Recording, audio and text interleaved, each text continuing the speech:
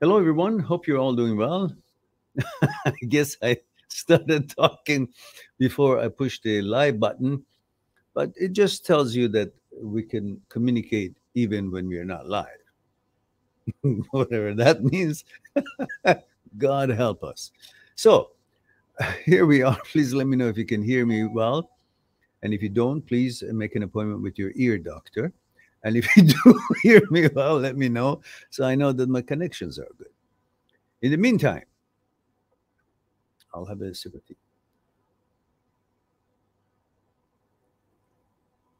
Mm. Hmm. Ah, nothing better than a cup of tea when everything else in life is reasonably okay. A cup of tea enhances them. So, lots of little things in life that may by itself don't seem like a big deal, but it enhances the quality of your life just because, not because what it is or what you're doing, just because the pleasure of it and the experience of it and enhancement of it, bringing that certain unattainable psychological security through that experience of something as simple as drinking tea, will take you out of the influences of thoughts and challenges and obstacles and preparations and everything else that could be either in the past or in the future, and relieves you from all such time and space and brings you to one and only one instance where life takes place, which is the now, which is your efforts, whatever it is you're doing. If you're mindful of that with full attention, life begins to look painless because you're in that one moment involved and engulfed with your effort for whatever it is that you're trying to achieve. And in that effort, there is actuality, there is the moment of happening, the moment of life, where nothing else but what you're trying to accomplish exists because of your mindfulness and full attention. Therefore, by default, it alleviates all other concerns, at least for that one moment. So if we can remain in that one moment all the time or as much as we can, we have increased the quality of life with less of a chores and pains and concerns and more of a tranquility that we all seem to be striving for. All right.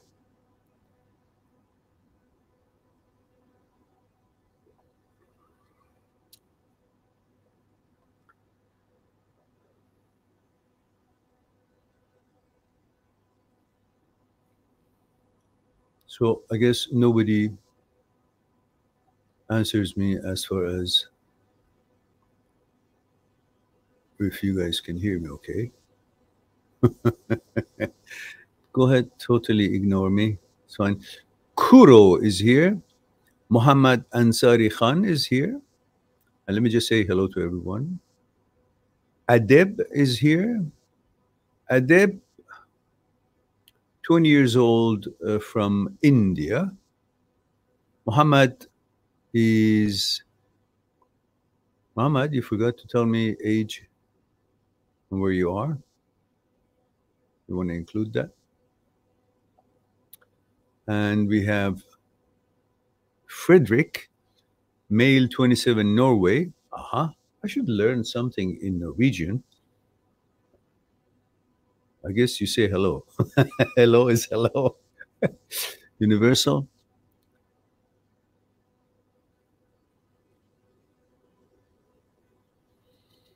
And who else? We have Tukaz Kowalski. Says Marin, it's all okay. Great to hear from you. Good. Thank you. And Tukaz, don't forget about age. and which country you're at. If I'm not wrong, you are possibly Polish, but I don't know where you're located. So please let me know age and location, and if I'm right or not. And Art Polamo, male 29, US. Okay. And we have MD Samir Khan, 18, male, India.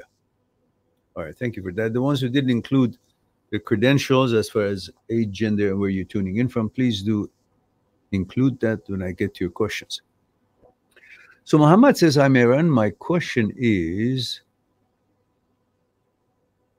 every male OCD sufferer is a Sigma male as he loves his gender being heterosexual male? I don't know what Sigma male actually is. I'm sorry about that. Let me see if I can figure that out here in a second. I can maybe shed some light. Sigma male. How is that? Sigma male is a slang term used in masculinist subcultures for a popular, successful, but highly independent and self-reliant man. Another term for a Sigma male is a lone wolf. I guess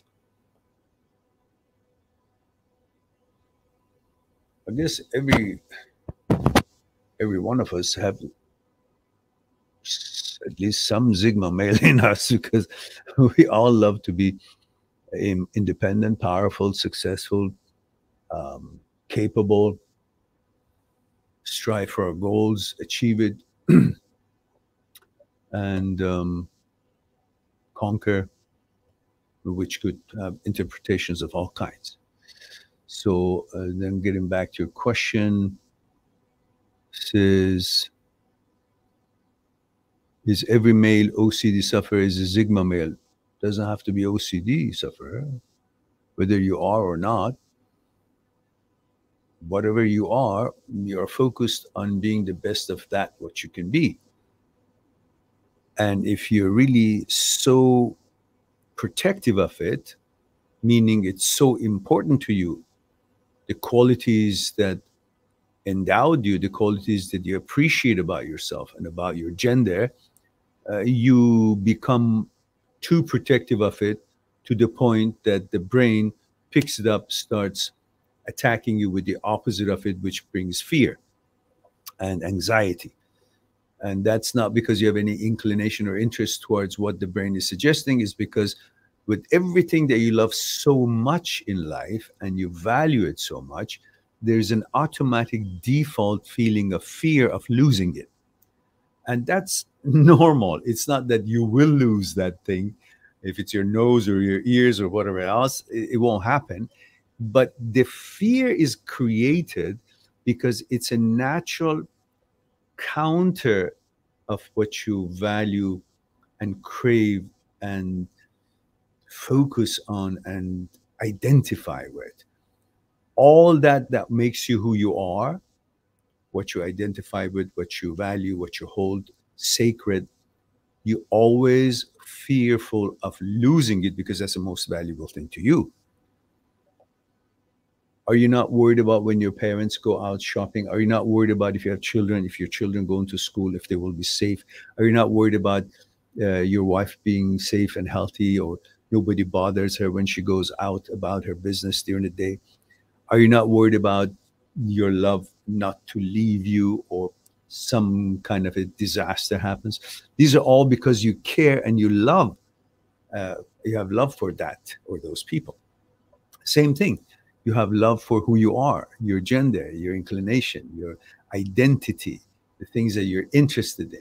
It doesn't matter what it is. Whatever you love, there is a default force of fear that creates anxiety for losing it. Your money, you're fearful of losing it. Your home, fearful of using it. Whatever it is, your car, you're fearful of somebody scratching it. It's just the way it is, and it comes to you. It's the same thing.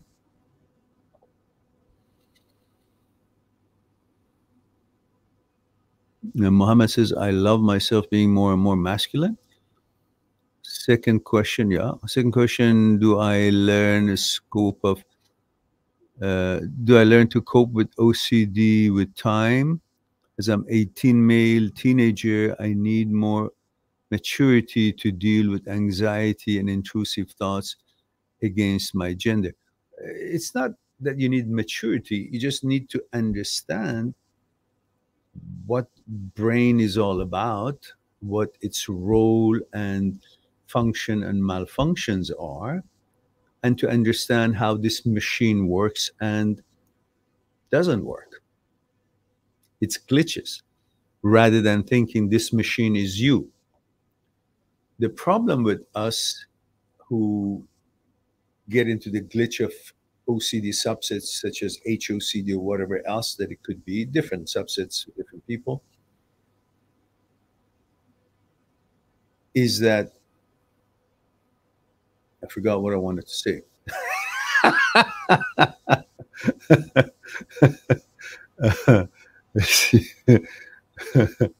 It's yeah. The problem is that most of us have not recognized the role of our brain in our existence, and somehow we have been convinced or duped that the brain is the intelligence and the brain is me. What it suggests that makes me who I am. But you forgot that this very brain that you're talking about it in this way, you didn't even have it 40,000 years ago. So how did you live for those other millions of years?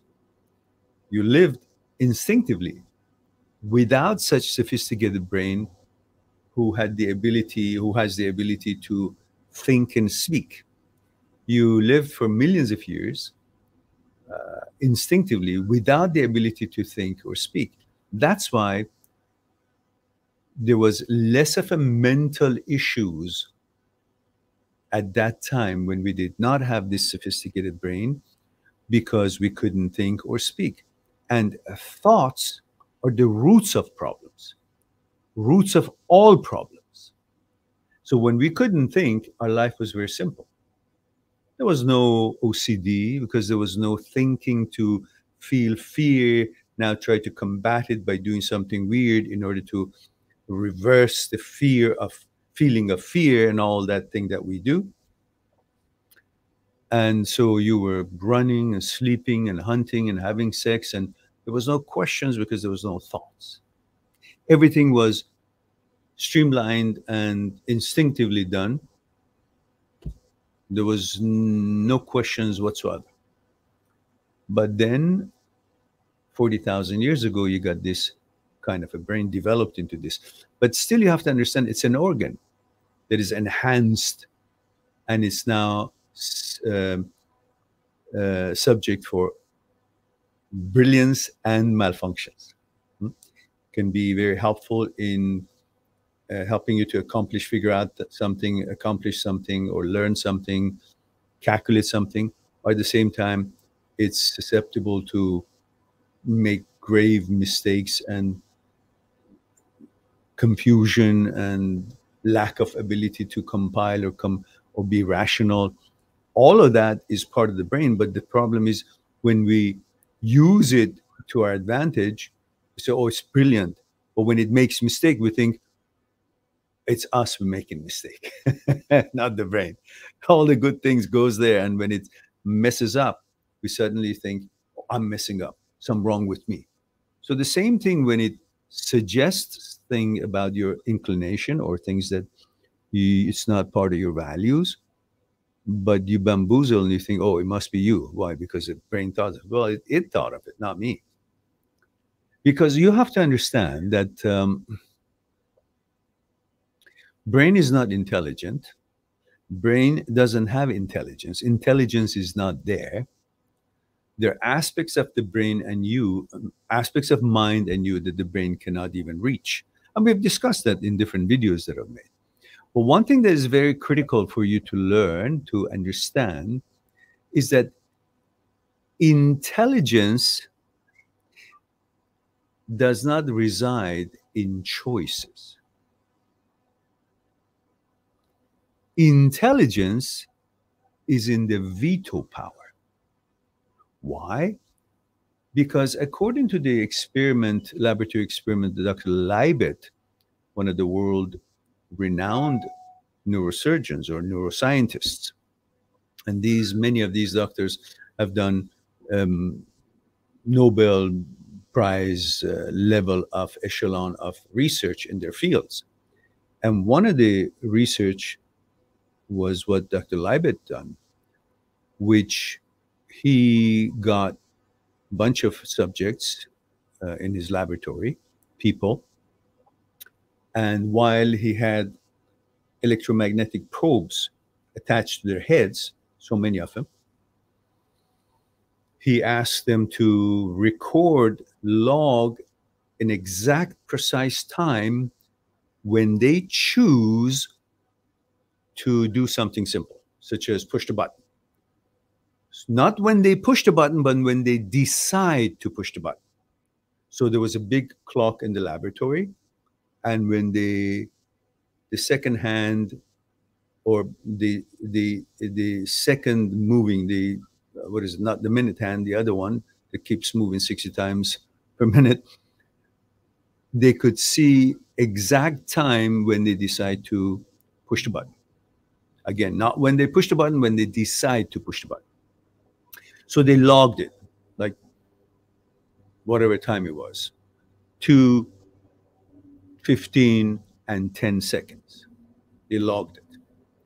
So when the experiment finished, he looked at the log of, let's say, this participant, and he said 2, 15, 10 seconds, he decided to push the button. And then he looked at the electromagnetic recording. It shows at about half a second, before 2, 15, 10 seconds, there was a spike in the electromagnetic field of the brain. Because of that, then the materialists, who from 1,000 years ago, there was a discussion about materialism and dualism, which Aristotle in 1,000 years ago was saying that there's something beyond the brain. It's not all atoms and void. Atoms and void is what materialists say. Is there something or nothing? And Aristotle was discussing that there is something beyond the brain, beyond material, that is not in control of the physical being. So that discussion extended toward time until the modern science was able to prove it. And in this case, the materialists, they say, half a second before the subject chose to push the button, there was activity in the brain. That means brain makes all decisions. Brain does everything. Dr. Leibniz says, wait, there's a second part to this experiment. And so for whatever reason, when the neurons are all getting together, there would be some kind of a arrangement when you're deciding, and so there was a spike. But whatever the reason is, it's neither here nor there. But the important part is this, that he then said to the subjects, says, now this time, I want you to decide to do that same simple thing or other simple thing at a certain time and log the time that you decide to do that thing. And then after you decided, say, oh, no, I changed my mind. Veto it. So when this experiment took place, they logged 2, 15, 11 seconds, they decided to push the button. And then, oh, no, I changed my mind, veto it. And then when they checked the electromagnetic fields and recording, they say, yes, just about half a second before deciding to do a certain thing, there was a spike in the brain.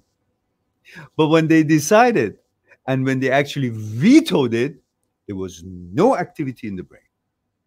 Brain was not involved, which I conclude that the intelligence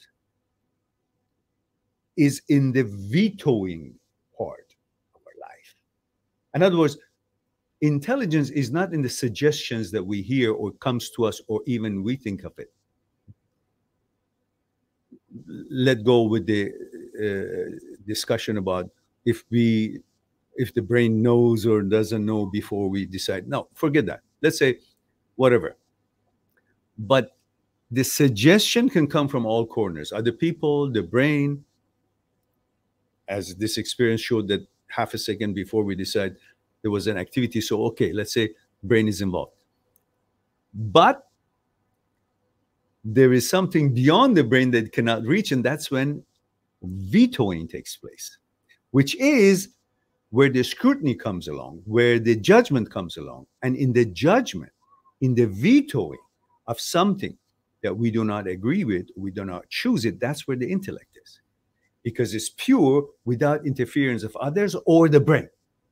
There is no electromagnetic involvement in your vetoing section. And that's what I call where the intelligence resides. In your judgment, in your vetoing, not in the suggestion. So when the brain pours out all these intrusive thoughts, these are the reactions and based on anxiety and fears, all are subject to being affected and influenced by some kind of a emotion or reasoning or fears or anxiety or physical or whatever malfunction or function or suggestion. But it's when it's not involved, that's the pure part, and that's when you actually judge it and scrutinize it and use your intellect to see if it's worthwhile for your lifestyle, for your ways or not, and you veto it. In that decision making, brain doesn't matter if it's functioning or not, because it's not involved at all anyhow. So it's like you don't have a brain, but you have the intellect. When we didn't have this brain, we lived like animals. We still had an intellect. Where did that intellect come when we did not have the brain that could actually function or be involved in any decision making? So where was that intellect? If the brain is intellect, then we shouldn't have any ability to be an intellectual or figure out things or reason things when we didn't have this brain. But we did. We lived for millions of years. That means the intellect is outside of the brain. So when these suggestions or intrusive thoughts or OCD or whatnot, whatever shape it may be, comes along, it's got nothing to do with you. It has to do with the organ that is functioning in a certain way or malfunctioning in a certain way. So you need to separate brain from you in order to get your sanity back and understand that what suggestion is not the intellect, is not your identifier, is not your identity, is not you. It's an organ's reaction to whatever. And what you decide on that suggestion, veto or whatnot, that's where your intellect is. Not the influence, but the source. You be the source, that's where the intellect is. Vetoing, judgment. You are the influence, you're being subject to influence, that's not you. Or suggestion, that's not you. All right, having said that, let's go on to, all right. I can answer a certain number of questions for each person, but when it's get a little bit too much, then you can go on my site, mind@sixtruth.com, make an appointment for Skype consultation, and then we'll discuss what's concerning you one-on-one on Skype.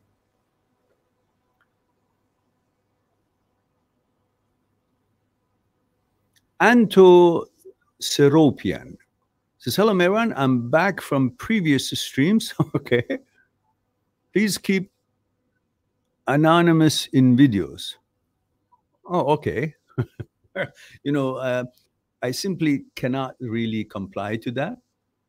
If it comes out your name or whatnot, What you can do, you can change your screen name. So when I call upon you or use your name, then it would be incognito. But don't put that on my shoulder, because if you're on this channel, it's public. I will use the bits and so on. But it is not always I remember who said, don't mention my name, who said, do mention my name. So if you don't want your name mentioned, just change your thumb screen, or what is it, thumbnail, or the screen name. Make it easy for myself, because I can't take that such responsibility. Everything here is public. I try to remember what you asked, but I may forget when I'm making the videos. Anyhow. So, and he says, I wanted to ask you something. Last time I was in class and I saw a good-looking guy, and then obviously my HOCD kicks in. Okay. And what? FTER? Or after I talked to him, I felt something weird. I got scared. What if I have a crush on him? So what? You're not responsible for these feeling as an identifier, you know?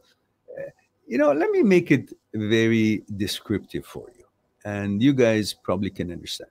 You're really getting uptight about, you see someone that is good looking, and you forget about all other possible interpretations, that you see them as a nemesis, you see them as a blocker to your chances with the girls because he's a better looking guy in your opinion.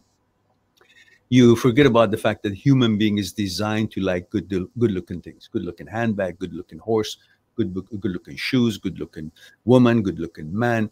It's all normal to notice good quality, good looking, symmetric things. It's part of the whole universe. You look at flowers and leaves, they're all symmetric. They are designed to look good. And we appreciate that. So, but when it happens to the same gender, suddenly you freak out as if it's supposed to mean something. No, it's no different than looking at something else of any nature that is good looking dog, good looking horse. But you don't have no problem with that. Oh, maybe I'm a horsosexual. Maybe I'm dogosexual. I really like it. I think really this dog is really good looking. Now let's go further. You look at yourself in the mirror, you see, wow, I look hot. You go to the gym and do the muscles and look at them and keep figuring out on just posing and all that. And you feel great about the fact that you look good. Why? Because you compare that as a tool that you'll use it with women. So you like to look good. And when you take a look at someone, when you see someone good looking of the same gender, it has the same effect as when you're looking at yourself and considering your looks in relation to girls, activities and attraction that the girls would have towards you. That's why you make yourself look good. So looking good, having good muscles represent to you a concept of sex, sensuality with girls. And so when you see another good look, it has the same association in the brain, because brain doesn't understand that that's another guy, or that it just associates good looks to what you have trained it to mean. Good looks, woman. Good looks, concept of sex. So you see another man, good looks or muscly, it also triggers the same association. But then you say, because the trigger was another guy, same gender, it must mean I'm interested in it. Then why is it that when you actually trying to masturbate in your bed and touching yourself, you don't say, oh, maybe I want to fuck myself. Maybe I'm interested in my own body. What the hell is that? It's by touch, is by thought, is by association to sex, is about what you've conditioned yourself to pay attention to, your body and association with women and sex. That's a heterosexual life. But you try interpret all these natural things and make something out of it because you are having an OCD and interested in bringing in assurances, because your gender and your inclination is so important to you, so engraved in your whole soul that you're so protective of it. So everything out there, you got to be assured. Otherwise, you may think, oh, I'm not perfect, or something is attacking my identity, which is so important to me. This thing is so precious to me. I'm going to hold it so tight, and I'm going to hide it from everybody so it will never be tarnished in any shape or form, or left, or I lose it or whatnot. That's a kind of a feeling you have about your gender or sexuality, which is unnecessary at all. There's no need for that. It's given to you in the womb of your mother. That's going to be how it's going to be until you die. Now, the rest of it is the function of the brain and thoughts and intrusive thoughts, which we talked about it. It's not the intelligence, it's not the intellect. It's just the fear and anxiety of not having what you love the most and value the most. But then you go through all these tangents of interpretations, and you interpret them differently than you see a horse. It looks good, is fine. Got muscles, big muscles, is fine. Even can instigate sexual thoughts when the horse's muscles are, because muscle automatically associates with sex. But at that instant, you don't say, oh, that means I'm interested in that horse. No, it's just a muscle, and that you have trained yourself. The muscle means sex. And that's in relation to women for you. But when it comes to another human being, suddenly you freak out. It's all natural and means nothing to your gender. It just means that's how the brain associates things. And let it be. However it is. No interpretation necessary. All right.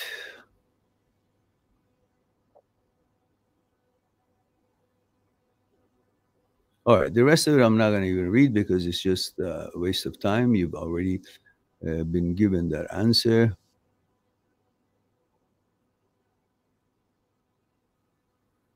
Listen, guys, all thoughts are okay because they're thoughts. They have no power, they have no meaning in relation to you. There is no interpretation needed. You can interpret anything you want, but that doesn't mean that interpretation is fact, or it has any merits, or it's changing anything, or it can, or it means anything. It just means your brain is busy interpreting shit. Don't pay attention to it. What do you do when you walk around? There's so many people doing different things. One reads this book, one reads that book. They're all reading it loud. One is playing some sports, one is playing a different sports. They're all there. You see them all, you hear them all. Well, you go about your business. You don't start interpreting, oh, what did he read? What does that mean? No, I'm not interested. They can be interested in their own thing. I'm just going to do my thing.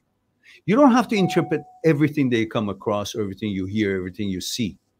It's no different than saying, because my eyes has the ability to see what those people are doing, what those people are eating, what sports they're playing, what kind of a lifestyle they have, that means I am actually interested in that. No, I have the ability to see all these things, and they're part of this world. They live, they exist, and they all can exist. I accept and allow everything to exist.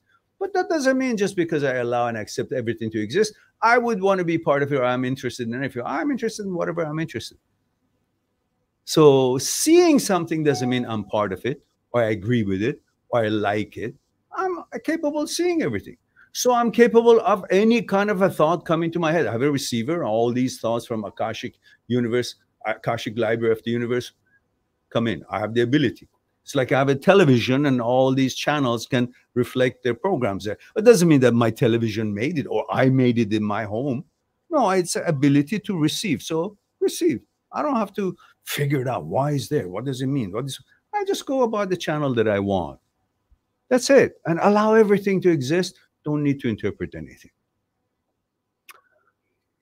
All right.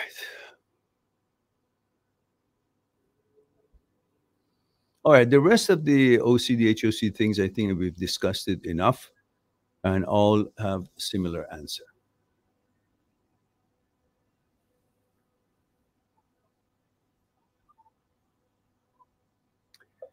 Frederick says, nice to meet you, Mehran. Male 27, Norway. Hello there. Says, I have started to chat with a girl who I really like. She's 26, recently felt fled from Ukraine along with her son because of the war. You're 27 years old. She's 26 years old. She's a refugee. She's just fled from Ukraine and she's in Norway along with her son. Okay. And Frederick says, well, this is the same thing. And there's the rest of it. And says, she lives in a city quite far away from me. So it's difficult to meet. Also, I don't want to push it too much. I've asked to meet up a few times, but I never get a clear response since it's difficult for her with timing, her son, etc. Even though she says she wants to meet. I wonder if I should continue investing in this potential interest or just move on. Find myself as soon as a girl shows interest, I get all caught up in thoughts of what should be and what should happen. And if it doesn't happen right now, it makes me depressed. Yeah, it's a you know natural way of being a man when it comes to women. What attitude should I have in this situation? If you need further information, please let me know. Thanks. Frederick, it's a very good question. It's a general question about us men, and especially when you're in the younger end of your life. Women are very important to us, heterosexual males. We just love women. We want women. We need women.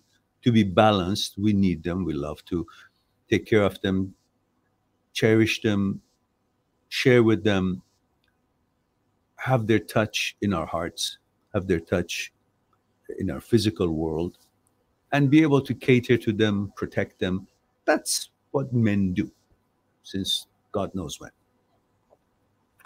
Now, despite of all these efforts to change men to more feminine, all that's all bullshit. Stay as your genetic, traditional conditioning is for a heterosexual male to be what it's supposed to be. Choose role models. Look at James Bond. Look at Sean Connery, and keep this persona intact without allowing all the other propaganda, which is suitable for maybe other lifestyles, but not you, to affect you in a way to kind of loosen up your duty to be a protector, to be a gentleman, to be a chevalier, to be what you need to be to protect in all aspects of life when it comes to women. So, however, in your case, in this particular case, again, because you're a man and you're a heterosexual male, when it comes to women, you have this feeling of rescue, that I must rescue this woman. And that sometimes is a legitimate feeling, but sometimes is a cop-out, is an excuse for you to legitimize your sexual interest and your agenda or your natural interest towards wanting to be with that woman for intimacy, companionship. But you put a twist of morality to it, that it is my duty to save this woman and help her child to grow in a good environment and all that. And you become suddenly, God has put this in front of me to give me importance and all that thing that you go through your head. But you have to think about it. Different culture. She's new here. She hasn't figured out, I don't know how long she's been here. She has a son. You don't know what the situation with her, the father of the child is, if they're still in contact or not. It, you don't know any of that. And you don't know what really she's all about, what she's looking for, what her background has been, um, your values and her values. Would they are they compatible, or are they going to cross or clash? What her expectations are, what your expectations, none of that is known, basically because of different environment, different reasons for her to be here, and her maybe first and foremost interest would be survival, new country, fleeing from another nation for whatever reason, and a child. And you are taking on the child as a as part of a package, not as part of your choice. Naturally, when you're a young man, you prefer your girlfriend would not have a child already. But because you're sexually charged and impatient, you may put up with anything that is there. They may even have their mother to live with you together. You may be okay. Why? Because you're still focused on that possibility of getting some. It's okay. It's life. Laugh it up. so, however, you should be honest with yourself and put her in a respectful position rather than thinking of her as a vulnerable and that you're doing her a favor, while in fact you're justifying it, but you're actually after something that you so desperately want. Which all of that means you need to be honest with yourself and understand that you're taking on the package, not because it's your choice, it's because you're focused on this is the price of getting the relationship that you're looking for. I don't know what's specialty about her. If she's just good looking, well, so there are so many other girls that are good looking. I mean, for heaven's sake, Norway is a place for all the pretty girls. So it's not a shortage of pretty girls.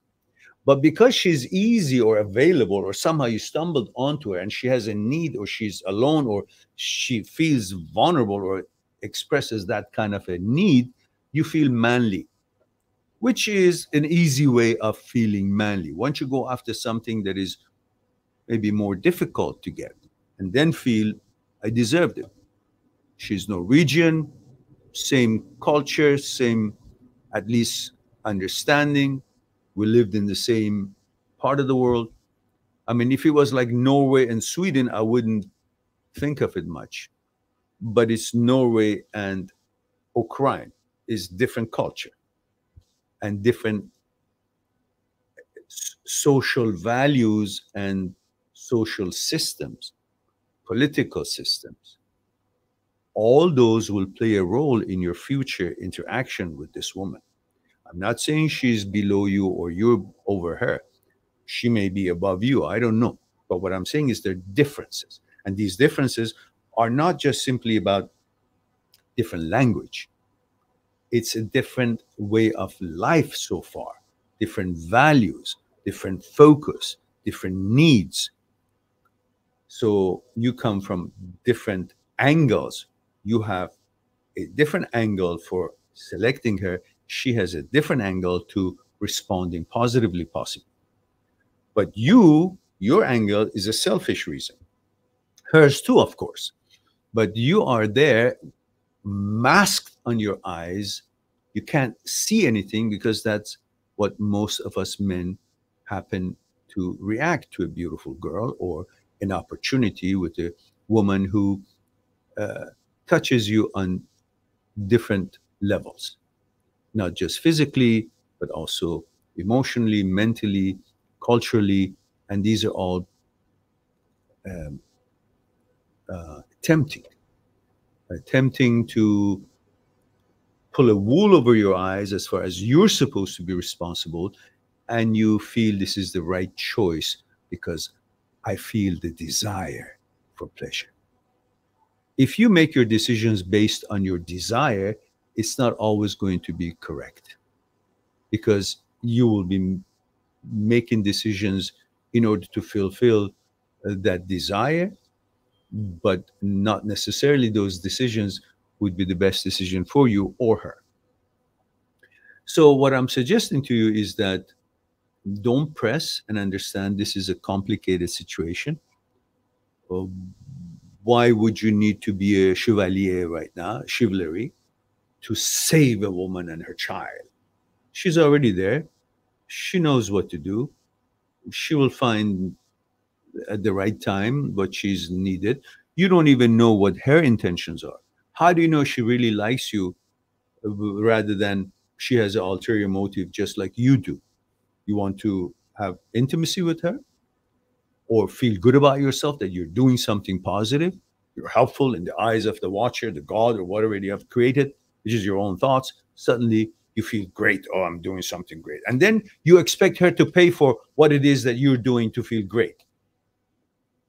Then, expectations and resentments and all that. Your reasoning to be with her should not be that you're doing a favor.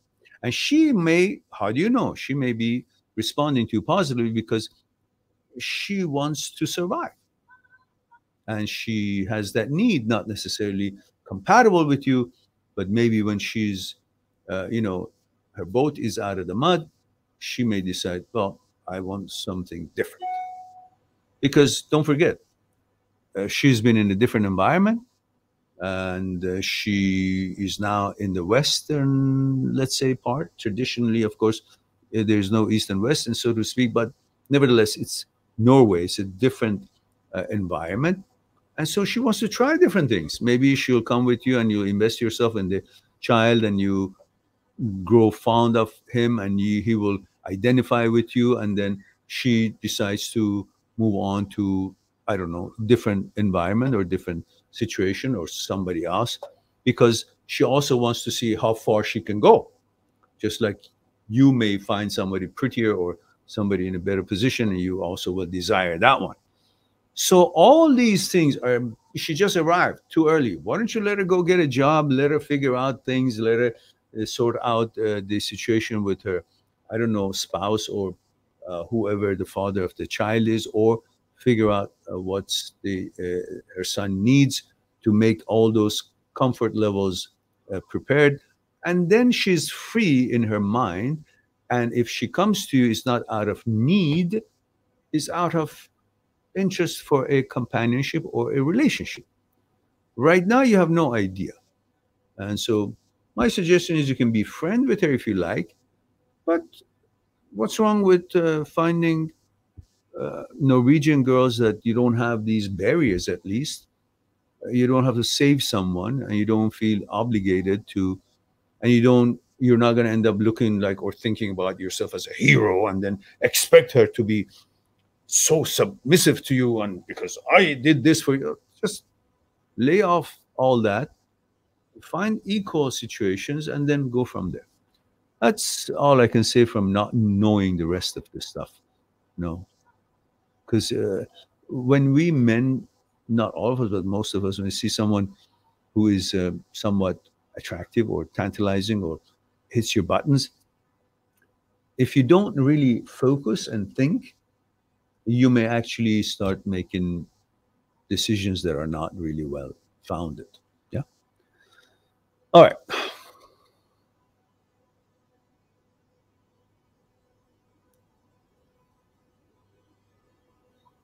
Art Polamo, male 29 US, is worried I won't find love and that 29 is too old. Really? Let me get my ugly stick and give you a bashing on the head. Put your motorcycle helmet on because I'm going to break this on your head. Why? Because you say 29 is too late. God damn it, I'm 66, so I should go and die, huh? Fuck you. So, what do you mean? 29? Bloody hell, you don't even know which end is up. So, learn something about yourself. And you have learned somewhat at this age. And Now you have an idea what kind of a girl you want. It's beyond sex, you know. The older you get, more sophisticated you become, and the older you get, the more different women could pay attention to you, because now you have more than a physical attributes to offer, and women are not necessarily always choosing their men based on physical attribute, while that's important, of course, for anybody, but that's not their only criteria. They want a lot more than that. They want a lot more in a man that we want in a woman. We see a woman beautiful, she's got all the credentials we need, at least at the outset. We don't think any further. We think, oh, she's qualified perfectly. Look, she's wearing the high heels, she's got the hair, she's got the, outgoing personality, and she's got everything else. What else do I want? I mean, she's perfect. But women look at many other aspects: reliability, trust, credibility, able to provide, able to protect, gentlemanliness, care, all these attention, all these things that puts the whole thing together. So the older you get, when you gain these experiences, wisdom, and further your life in ability to negotiate better in life, women want somebody who can be part of a solution, as far as, if not financial, at least if they're self, they can take care of themselves financially, they would still want someone who can be part of a solution, who has experiences, who can be helpful in the times of need, has certain values and understanding or information or principles that can be helpful in negotiating challenges of life. And as you get older, you will find more younger girls will actually be attracted to you, which you would have to be careful. Just because they're young, that doesn't mean a feather in your cap. You may think it is, but they also bring with themselves lots of inexperience, lots of irrational behavior, lots of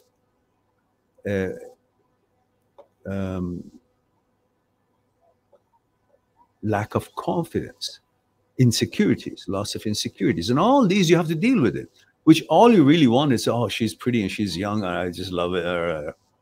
But no, a relationship becomes a lot more than that when it passes the first while. If it's only chosen by the way of the looks, if the girl chooses the man just because he's got good fit body, and if the man chooses the girl because she's gorgeous, that's part of the opportunity that is created between the two people when they choose each other basis on the aesthetics. It's an invitation to use that time to get to know each other on a consciousness level. If they do that and bond on conscious level, when this novelty ends, which in all cases it diminishes, then they still are excited about each other because they now have bonded on different level and not just physical level. So the combination will still keep a relationship, or give the relationship a chance to last healthier and longer. But if it's only physical, then it ends. I mean, you guys have sex maybe 500 times or 100, 200 times, and eventually now you're looking for something else. Why? Because there was nothing else other than physical connection, but then your mental compatibility was not fulfilled, which is the part that has a big role in a relationship. So at age 29, you're just beginning to know who you are, and or just about to, and you're beginning to know what kind of women you want. With all these things that you've witnessed or experienced, now you're beginning to have an idea what women are like, what things to look for, what things to watch out for, how to sniff it out if it's the right girl or not. if you have money, if she's a gold digger, if you don't have money, if she's got substance to bring, is she just there to have fun, or is she there to maybe bond? All these things are things that you're figuring it out. So thinking that 29 is too old, I mean, a choice word for you, and that is, in French they say "fuck you." All right, I hope that's helpful to you. Um, Art. Now, Adept says, I also have something more to add. You do.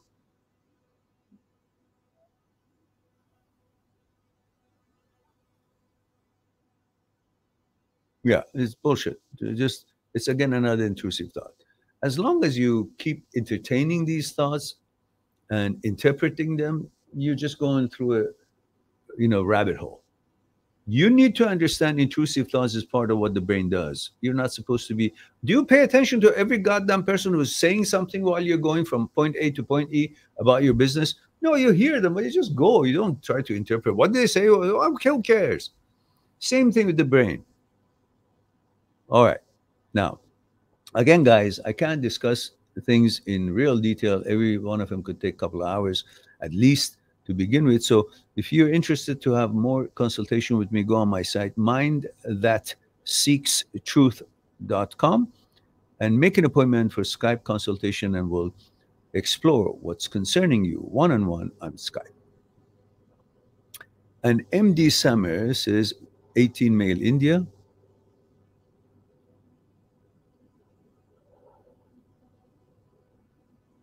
Okay.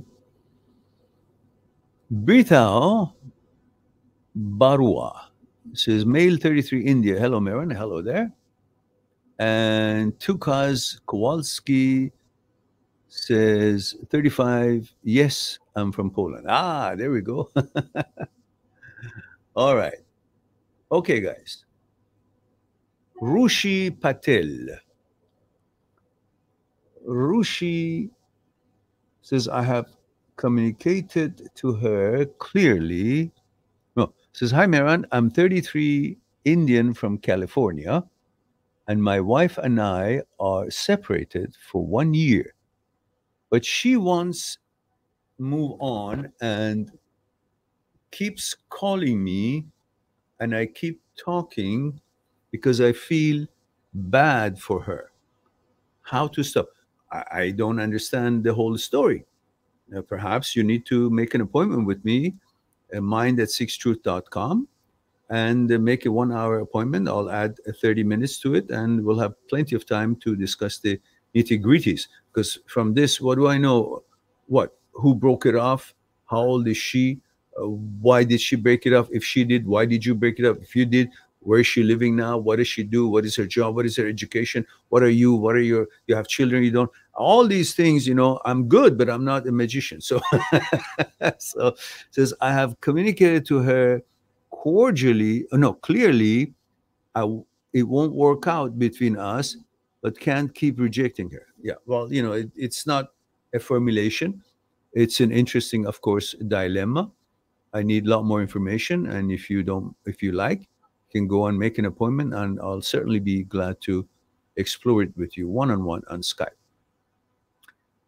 Tukaz Kowalski says, Poland male 35 says, Maran, how to be independent from other people, make your own money, how to be focused on our own goals, interpret what those goals means to your lifestyle and the quality of your life. When you interpret the meaning of accomplishment of certain goal to your life and quality of your life, your independence, your image, and whatever it is that you want to look like and you want others to see you as, then you will strive further to make those goals happen. And says, and the people that interrupt our focus, girls, blessings. Girls are always blessing. There is nothing really more hopeful than when you like a woman and you want to do things for her, or at least you want to be there for her, or you just want to comfort her in her challenges. You may not be able to do anything for her as far as financially, you may not be in that position, but your experience, your ability to help, be a hearing station for her that she can say or vent. You don't have to even solve anything. Just the fact that you're there for her, it's a blessing. Now, when you see it distracted, if you mean that you get to know a girl and then it's problems and she's got all kind of dramas and expectations, well, then that's not coinciding with your goals at hand at the moment, and you may want to walk away from that, or just tell her, listen, I'm willing to be, friends, or friends with benefits, or whatever it is that you both agree, but I'm not able to handle all these things. Come focus on accomplishing something, maybe at some other time in a further. If you're willing to curtail that relationship to these parameters, I'm more than happy. But if not, I'm going to lose something that is detrimental to my life for a temporary pleasure that it's not necessarily reliable at the moment. So,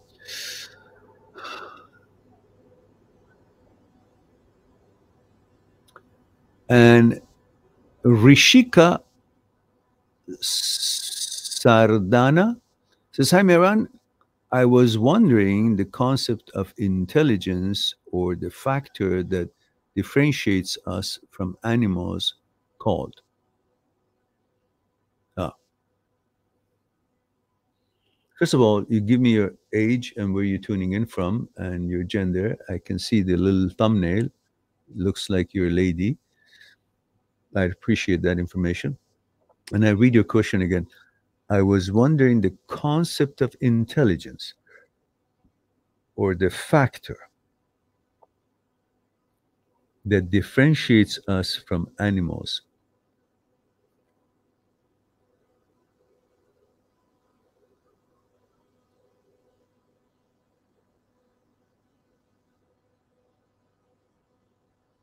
Vetoes. Vetoes. Ability to veto. Intelligence, what sets us apart, is not just the decision making or ability to dissect things or choose. Its ability to veto a suggestion or a choice based on judgments that you make in regards to the effect of that choice or that thing to your life, to your needs, the pros and cons of it.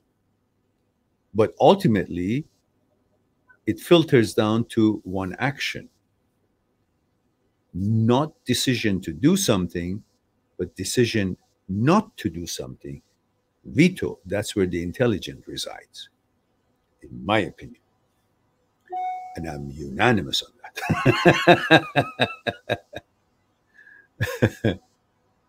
that. I believe that this, what we just talked about, no one has discussed it. That's my hunch. I don't think anyone has summed it up in the way we just did. That's why my channel has millions of subscribers, if you can see. I'm telling you, they're missing out. We are unknown. All right. So we have answered all the questions, and it is 1 hour, 4 minutes, 22 seconds. Perfect timing for me to mosey on out. Oh, we have another question here.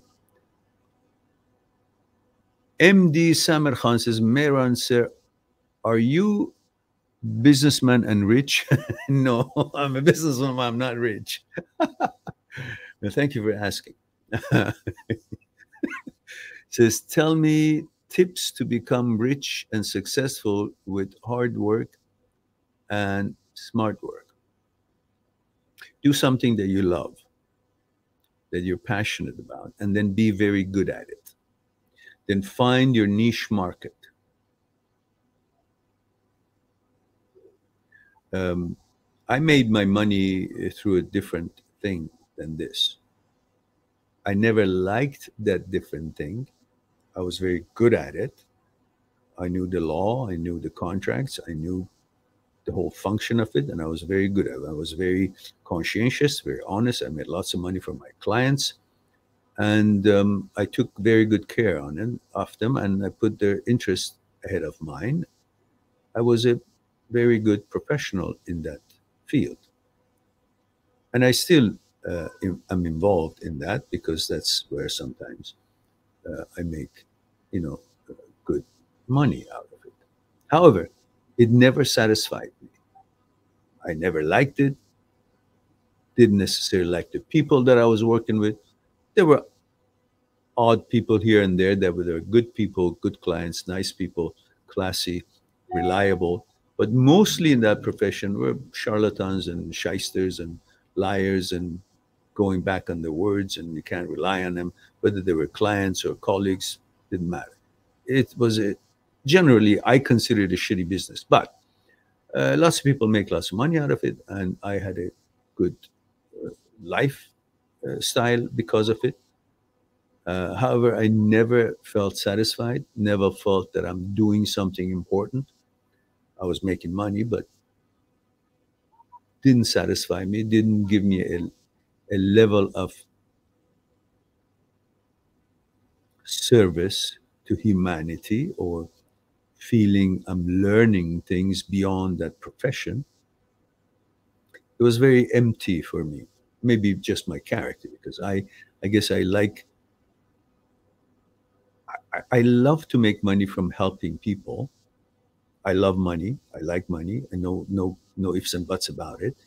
But at the same time, I like helping people. And in this business, I've helped thousands of people without money. But I like to make money, of course. So I'm gearing toward marketing it.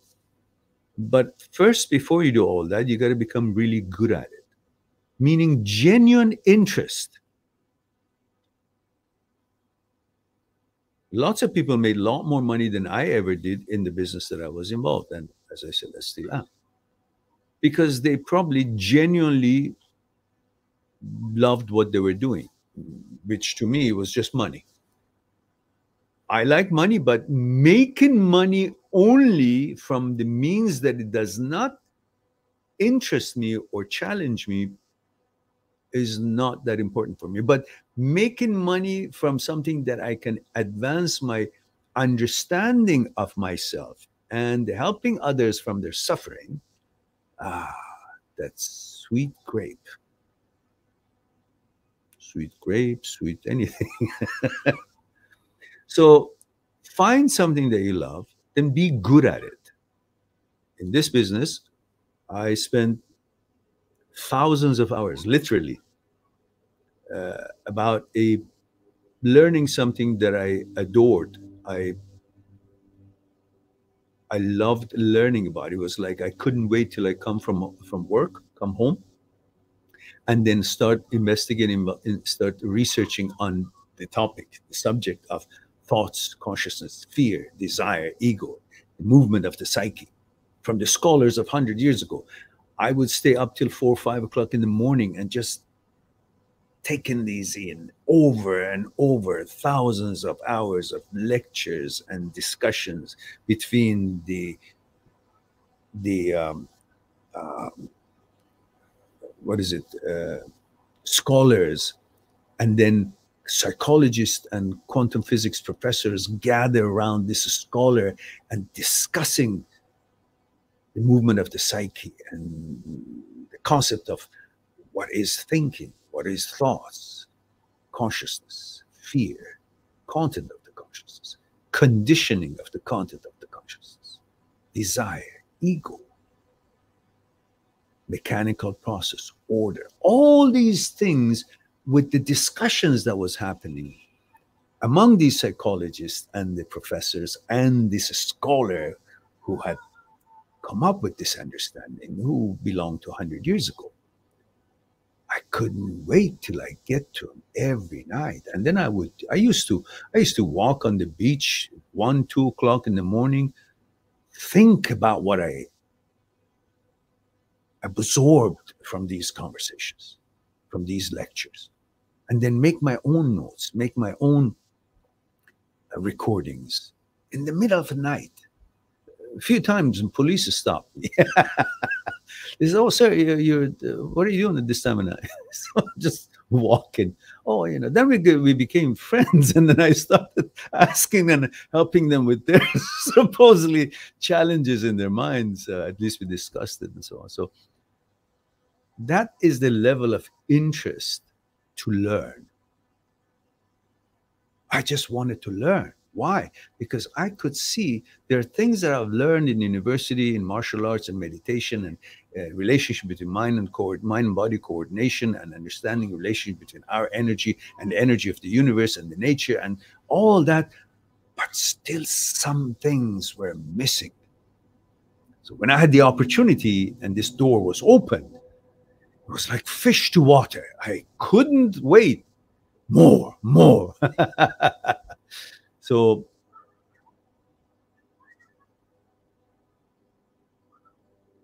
10, 12 years later, I'm here. And since a few years ago, I added research on neuroscience and OCD, which I dealt with it throughout my childhood, not caring about it, not knowing that something that needs to be looked at, just dealt with it. It was inconvenient, but didn't think much of it. OCD, turn the light switch on 50 times so your dad won't die or your mother, all these, things. So it was very interesting to me to learn about movement of the psyche, put it to work, and then be able to use it and then expand into other subsets of OCD and then help people because of the understanding of all these. And then my research went in so deep that then I was able to come up with ways to prove things that were challenging to prove philosophically. And then I used the neuroscience and modern science in order to find evidence with the experiments of the experts and surgeons and scientists, how they have been able to contribute in what I wanted to prove. So philosophically and scientifically, I am now equipped to be able to help as much as I can and open certain concepts and make it easy for digestion. That's what I'm good at.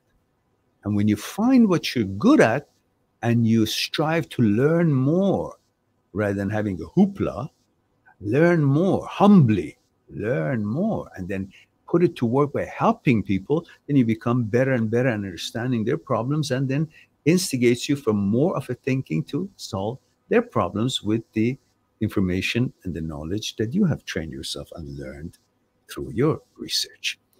That is how you become good at it. And eventually, it may take time, but eventually people realize that there is that guy, there is that entity, there is that woman, there is that person who actually knows and can make me understand. There are many people who actually make an appointment with me. And once we are done, they say, I've gone to psychologists and psychotherapists. They couldn't help me. I couldn't understand what they're talking about. I can understand. I'm not a psychologist. I'm not a psychotherapist. I'm a researcher. I like to learn things inwardly, and I have. So I'm now able to deliver it in such a way that I know how their brain can absorb and what are the glitches in there and what avenues and how I can connect these understanding and help them to see it rather than just a bunch of words or just do what the doctor says. I help them to understand why. So you choose something you love, become good at it, humbly learn and become an expert at it, and still don't think you're an expert just Do as much as you can by learning and enhancing your knowledge and putting it to work and helping people or whatever service it is. If it's business, equipment, whatever it is, you learn as good as you can, whatever, as much as you can in it, and then you will find the niche and people will find you, and then you can change your prices. Which, by the way, it's pretty soon, as I find someone expert to do some changes in my site, I will have more services do there, and then I will also change the prices.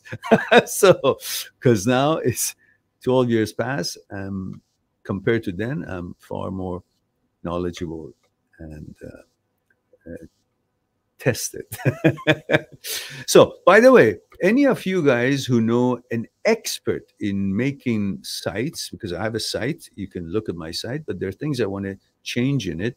Someone who's actually expert, not just novice, who knows what to do and is not going to charge me a lot. I like to hear about you guys, so we can. I can ask your help, and you can do some stuff on the site for me. But you got to be an expert. Just don't come and fuck it up. All right. So it looks like we have hit all the questions that we have. Let's see what else he says here. He says, I want to ignore girls who take me as a fool. Okay. And joker. And show them my attitude. Okay. You're 18. Why the hell do you want to be so vindictive about girls? I mean, the girls who make you feel the way you do is not necessarily mean. They're stupid too. They're young. And they think, oh, they're pretty or something, or they got the world by the balls. But they don't know what awaits them. There's so many challenges that you can't solve it by just being pretty. So let them deal with their own life. You don't have to be disrespectful to them. You don't have to prove anything to them. If they're not your cup of tea, move on. You don't have to say something to them or be vindictive or rude, or be a gentleman. They don't want you. Great. I respect that. You go to someone who wants you, and don't look for it so much. Do your things. Be busy with your life and learning. You're 18 years old. You don't have to think that you're not good enough, or you're perfect, or they're not good enough, or they're amazing, better than you. None of that. Just be friends. If it works, it works. It doesn't. You don't have to suddenly have a wife at 18 years old. So focus on your studies, focus on what you want to accomplish, and don't worry about which girl pays attention to you or which guys have girls and you don't have. Don't need to show anything to anybody. Just do your life. They will come.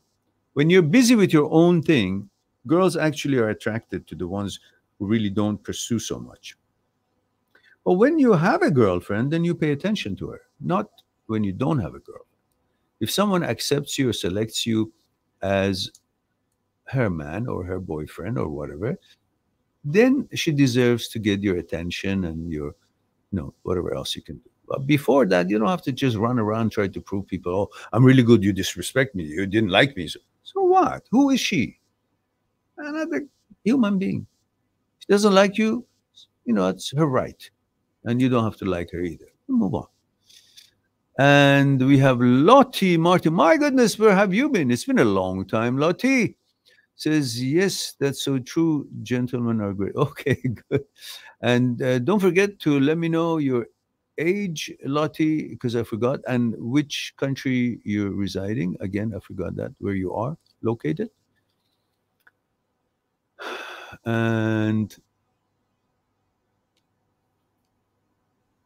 Summer says, one day I make them jealous when they see me. Oh, forget it. Yeah.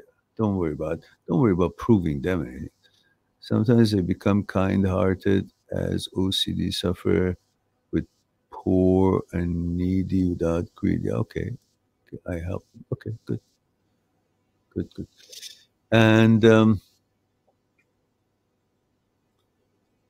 Leonard Shephers says, hi, 25 Netherlands. Hello. And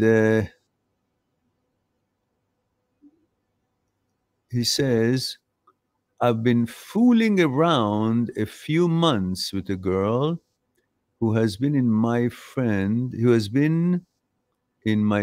group for years. I've purposely not asked her to be in a relationship. She's hot and cold now, though. Any advice? Yeah, make up your mind. Shit or get off the pot. That's a very philosophical way of putting it. But what the hell are you there for? What do you mean fooling around? She's hot and cold because you are hot and cold. You're fooling around. She's not sure if your intention. And you're so afraid that she may reject you, so you don't really show your intention. Be a man. You like her, tell her I like you. She likes you, great. She doesn't, well, don't waste time. Don't waste time. Move on. She moves on, you move on.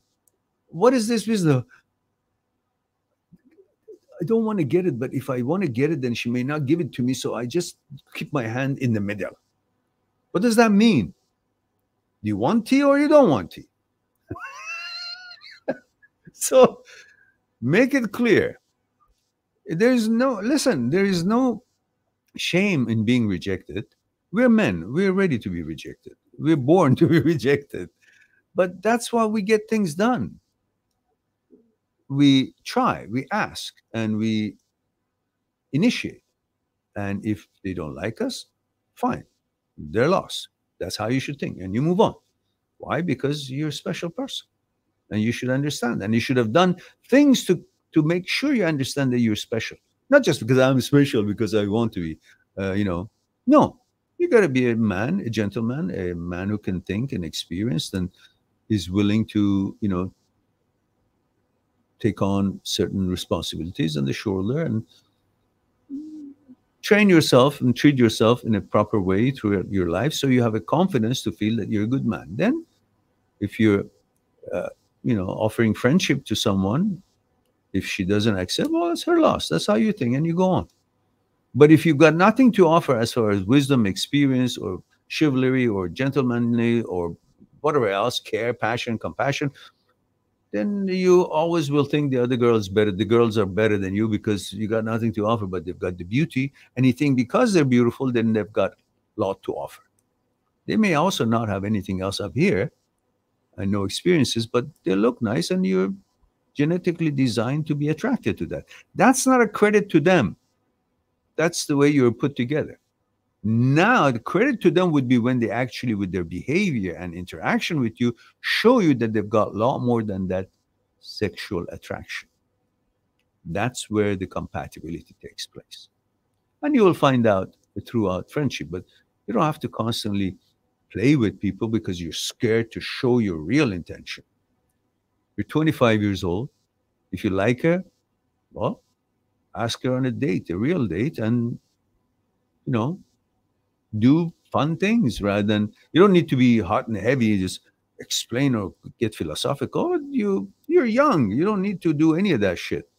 So you just play around, meaning having a good time and be cordial and then see if it develops something. And she will show you her intention. If she has intentions about this relationship, she will show it. If she doesn't, then you move on. Not the end of the world. What are you scared of? What are you afraid of? You can't be afraid of women. They're the most beautiful thing on earth. So just offer what you want to offer. If they accept, great. If they don't, somebody else. All right. Lottie Martin says, people have things happening and you are busy. This is kindness in life. Okay. I think I'm in the middle of the sentence. I didn't get it.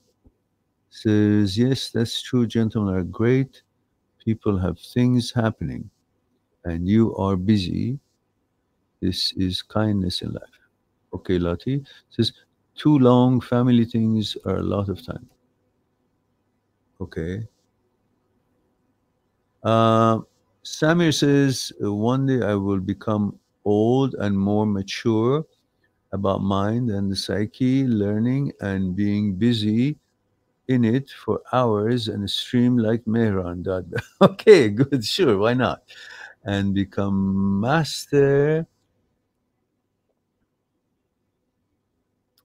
in it by being educated, acquiring knowledge, and perceiving psychology. Okay, good. Now, see, there's something you know you want to do. That's fine. And Leonard Shepard says, good point. I read that generally guys want to be exclusive earlier than girls and to give them time to develop those feelings for you. When is it a good time to ask her to be in a relationship as soon as possible? No, you don't have to ask her. The relationship happens. It's a mutual thing. It's she's not waiting for you to ask her. If she thinks this is a go, she will let you know by her behavior, her attention, her level of availability. If you ask her out and she's not available, and you do that a couple times, she's not available, then forget it, move on.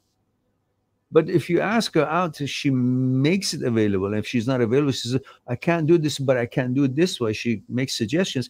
I mean, she's, of course, interested to get to know you further. And then you go on from there and see what goes on.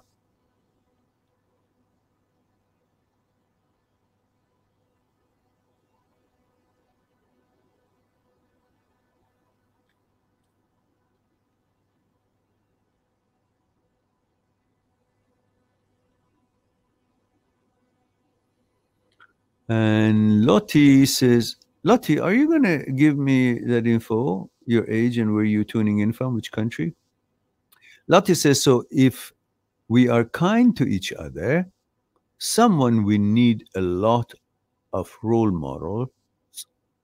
Thanks, Meron, sir, for your kindness, love, and peace, and hope and forgiveness, everyone. Thank you, dear Lottie. Be well, dear. And thank you for being here and participating in our gathering.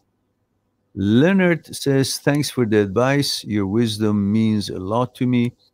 You must have had a lot of success with women in your life so far. Well, one thing is for sure, I've never been bad to a woman. I've always been a gentleman, loved them, liked them, respected them, and protect women not just from the outside elements only or others, also protect women that you care about or you don't care about. Protect women from your own desires. Hmm? They come first, not your needs or desire. So you're a man. A man is not having a male genitalia. That doesn't make you a man. A man is an attitude. Because donkey has a dick too, but that's not a man. That's a donkey male. Hmm? A man is manners, compassion, love, protection, service, care, chivalry, sacrifice, unselfishness, provisions, ability to provide, being there for someone special. That's how you become a man. So, um, that is something that will make you successful, whether the girls, you will have a long relationship with them or not, but you feel respected and you feel successful because of the way you have been treating a woman. To treat a woman correctly and right, righteous and fairly and lovingly, respectfully protecting her, it gives you a certain confidence and certain level of value that you cannot get it by simply using women and sleeping with them. And you say, oh yeah, I tapped that one, I tapped that one. Oh yeah. Well, we all do that, but even though you should not have the mentality of that I want to fuck her, it's a different level of being a man. You can love women, pursue women, be great with them, and take them out and date them, but never have this intention that I'm going to fuck them. I'm going to be a great friend to them. I'm going to be gentle with them. I'm going to be fair to them. I'm going to help them to enjoy themselves and myself. Change the mentality about your attitude towards women, and you will feel a gentleman, and you will feel strong, you will feel manly, and you will feel confident, and you will feel you've got values beyond the average woman that is out there. So you will always choose higher echelon of women with qualities that they can offer that is not necessarily available to other women to offer. So your selection process would enhance.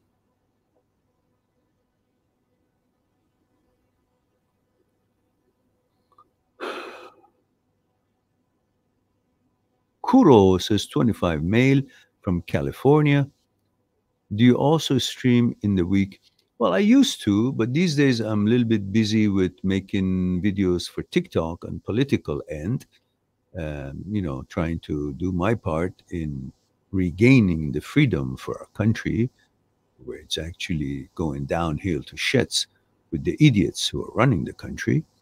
So I somehow, have neglected to have more live streams. So I have one live stream on Saturdays, and I usually keep it for an hour and a half or possibly two, depending on what interest is there. And then the rest would have to be privately done. You can go on my site, mind.seekstruth.com, make an appointment for a Skype consultation, and we'll explore what's concerning you one on one on Skype. It could have to do with breakups, relationships, things about thoughts, consciousness, fear, desire, ego, things about OCD, subsets of OCD, and so on and so forth.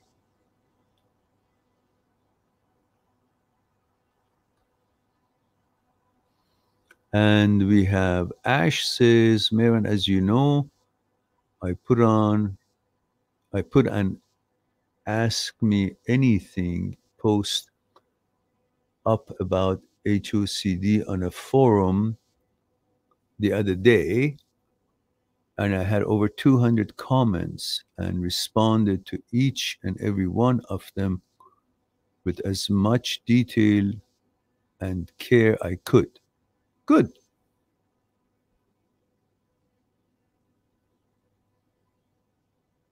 Afterwards, I went to the bathroom, and I swear I I swear to God, I pissed out tea for about 10 minutes straight, but it was worth all the caffeine and, the sleep deprivation so to hear so many say thank you for helping. Good job. I took all I've experienced and learned about HOCD and everything you've taught me as well, and combined it all to give the ultimate advice. I think I could even give you a run for your money now. Okay, good. um, and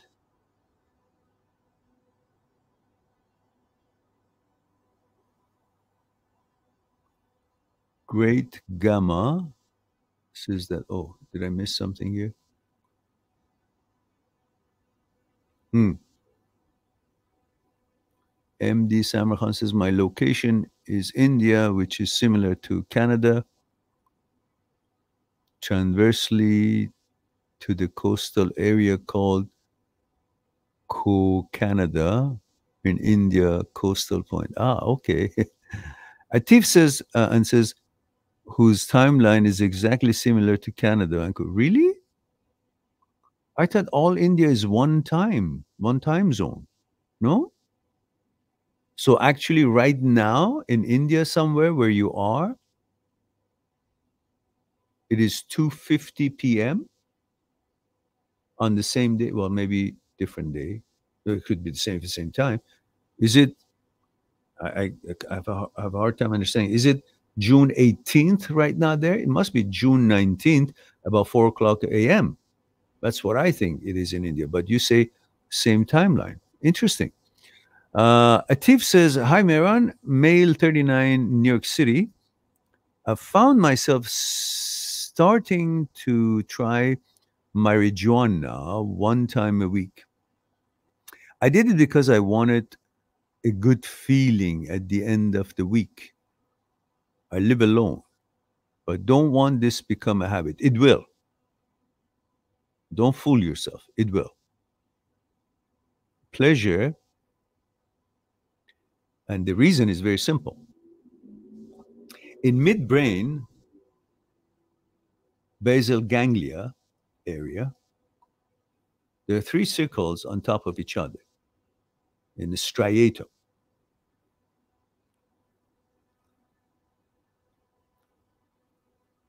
Goal finding center, reward center, and habit center. So every time that you do something, for example, if you have a obsession and you do a compulsion, let's say you think your hands are dirty and it's not, but you see, you think you got to wash it.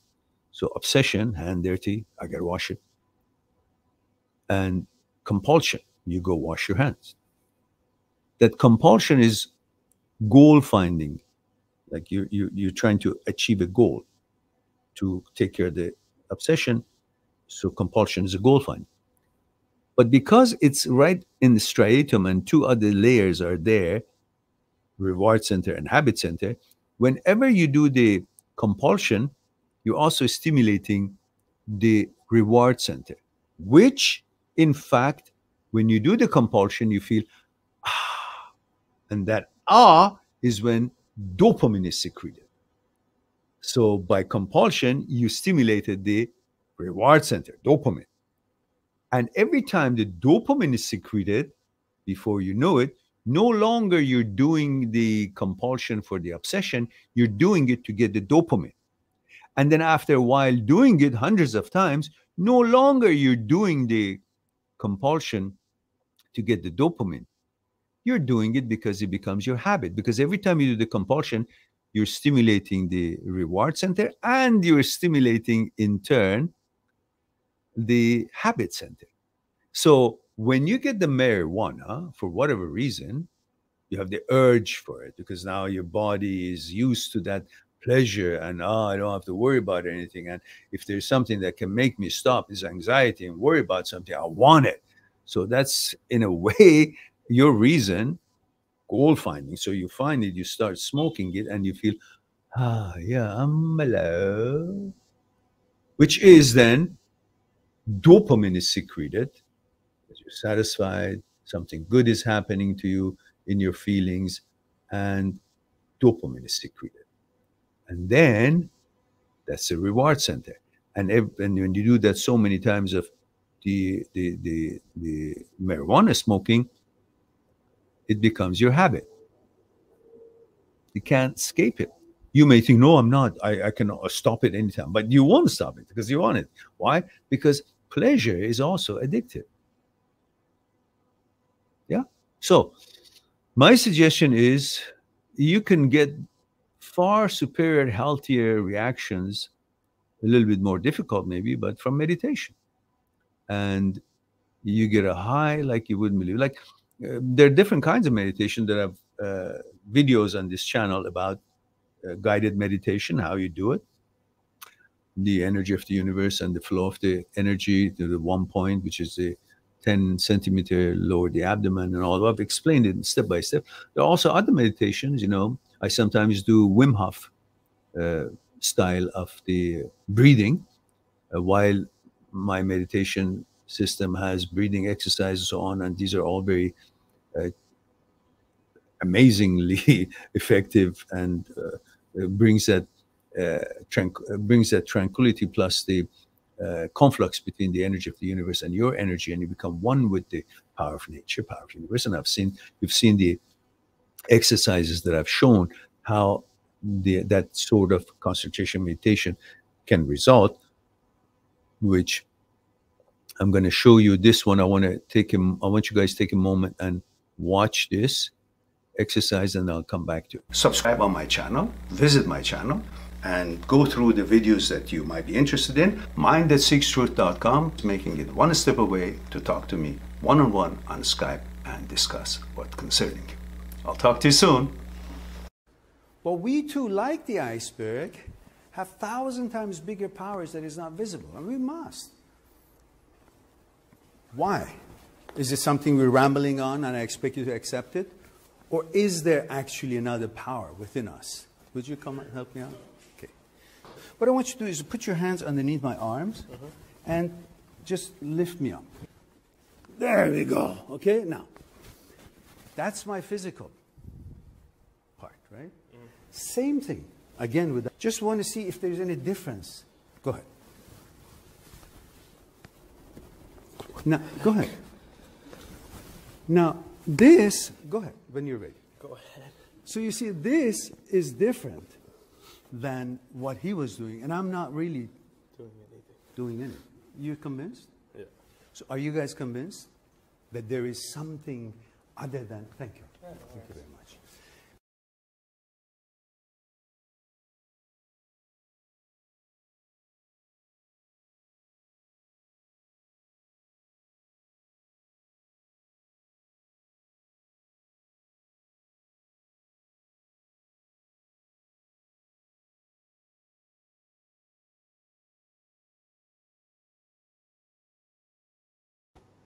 So, but these different kind of meditation are very helpful in bringing you to that level of tranquility that you're trying to artificially get it from marijuana or something else. But when you meditate, you also increase GABA neurotransmitters, gamma, aminobutyric acid. And meditation increases that neurotransmitter about 30%, close to 30%. And then growth hormones increase, cortisol level decreases, serotonin, all these have a great increase in them because of meditation. Marijuana doesn't do that. It gives you tranquility and alertness and sharpness as well. But then Wim Hof also has a different breathing exercise, which I enjoy sometimes. And that's when you breathe, you lay down somewhere that is safe, and then you breathe in big and breathe out big, about 30 times at least. You keep doing that for about 30 times, and then at the 30th times, anything over 30, you can stop by when you exhale, and then you don't breathe because there's so much oxygen in there. You have got rid of the CO2 and so much that you don't have that urge or need to breathe in right away. Whatever the reason is, you feel like you're floating and you get in such a state that is amazing. And I've gone as far as 2.5, about 3 minutes without breathing. But the effect of it is resets your neurotransmitters, resets your whole system, and you feel great about it. And so these are different things that you can do instead of just making it easy because that is a habit forming, and you won't even notice what motions you go through to do that, because according to the research of Dr. Anne Grable, MIT professor, that she's a pioneer of the research on cluster of bunch of movements represents one move to the brain. For example, Dr. Schwartz was explaining that when he was a smoker for God knows 30 years, and he said, when someone goes and buys a cigarette and opens the cellophane and tears apart the cigarette package, takes one out, put it here, and put it, flickers the lighter about 2 inches away from his face. When you ask him, sir, were you aware that you just bought a cigarette, opened the cellophane, tear off the package, put one to your lips and then put a fire 2 inches from your face? She says, no, I only know I'm smoking. Because the bunch of cluster of movements, actions, was represented and translated to one movement into the brain. So you won't even be noticing all these habitual fragments of this experience.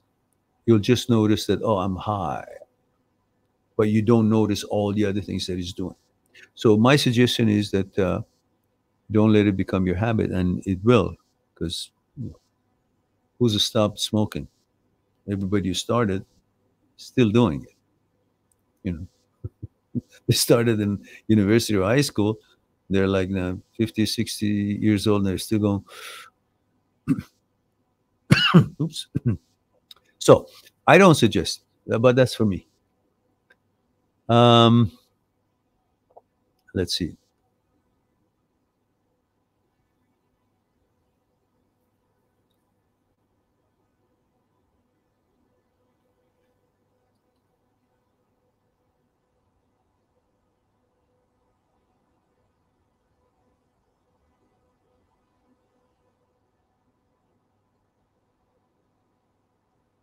So we have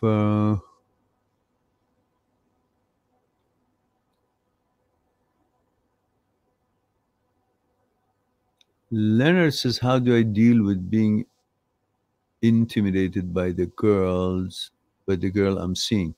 Why are you intimidated? You're intimidated because you want something from her, and you're fearful of not getting what you're after, which is sex. Don't want it. Say, I want to qualify her. I want to see who she is. It's difficult because when you're in the presence of a pretty girl, your brain kind of shuts down and you're only going instinct, and you want her, even though she's not qualified for you, but you want her because you forgo everything about her in pursuit of the pleasure you're seeking, desire for pleasure. That's that's dangerous because then you don't have the good level of judgment on if she's meeting your standards, your lifestyle, your standards, your expectations. Nothing. You're accepting someone because a fragment of her personality or what she's all about meets your desire for pleasure. But the rest of it doesn't, but you forgo all that doesn't meet your standards for the part that gives you pleasure, which is a very weak way of making a decision or doing justice to yourself and what you're all about. It's like going somewhere and you see a car that it looks good but doesn't have a good engine, but you say it doesn't matter. I take it because it looks good. You just compromise your expectations to one level of one part of the qualification that this car had, but not all the other things that makes the car the kind of car that you expect it to be. So after a while, you're going to be now more focused on what it doesn't have, and then you're going to be disappointed, and you've spent lots of your time and investment in something that you help yourself to be convinced, duped, while all the evidence was there that this is not part of your expectation or it doesn't meet your expectations, but you didn't pay attention to that. It's like wanting to buy a product, and this product has so many gadgets, and one instant of it, let's say the clock of it really looks good and keeps the time very well, or some component of it works very well, but many other components that you expect that product to perform and have is not. But you forgo all that is not there for the one that is there because you say, wow, it looks great. That's compromising your expectations, and you can't expect that product to actually serve you well in the long run as soon as you get, you know, what you wanted out of it, and you'll see, well, it's missing lots of other things. That's why this product is not going to function or is not going to help me with what I want to achieve. So to begin with, you got to not compromise on your standards, regardless of how desirable part of that product or part of that girl, let's say, is. I don't know, whatever it is that you think. She's got nice hair or nice looks, or she's got a nice butt. All of that is just one part of all the amazing list of credentials that you expect. But if you compromise that, then you'll not get what you want, but you expect to have the results of what you're expecting from the one that it doesn't have the components that you actually need it to have so it can fulfill what you expect.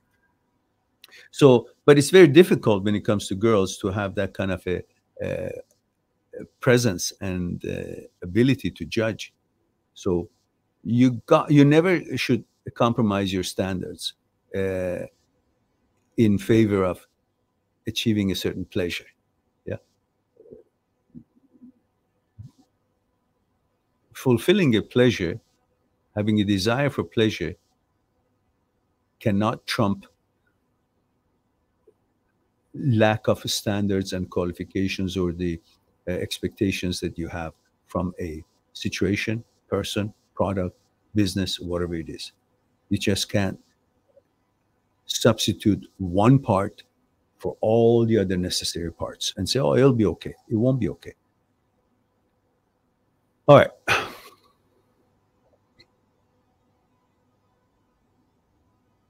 So, he says, I have a hard time feeling equal to her. No, you don't. It's because you want something that she has, and that's intimacy, desire. Unwant her and qualify her. Instead of desiring her, qualify her. And then say if she qualifies to be desired.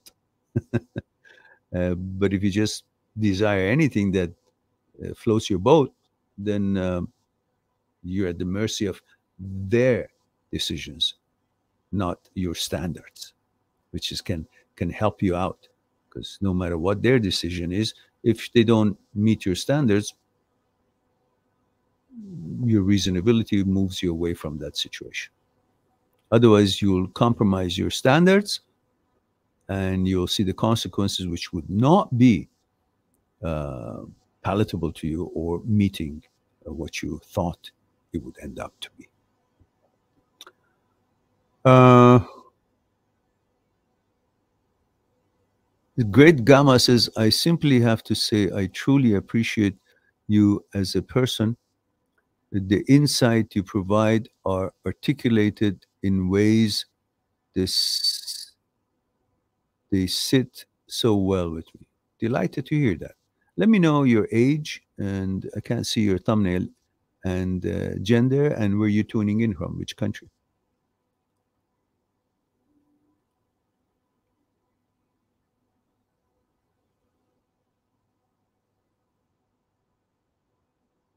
And Lugani says, Salam Iran, 25 May, London. Hello, and Lugani. He says, I'm going on holiday with my girlfriend. All right.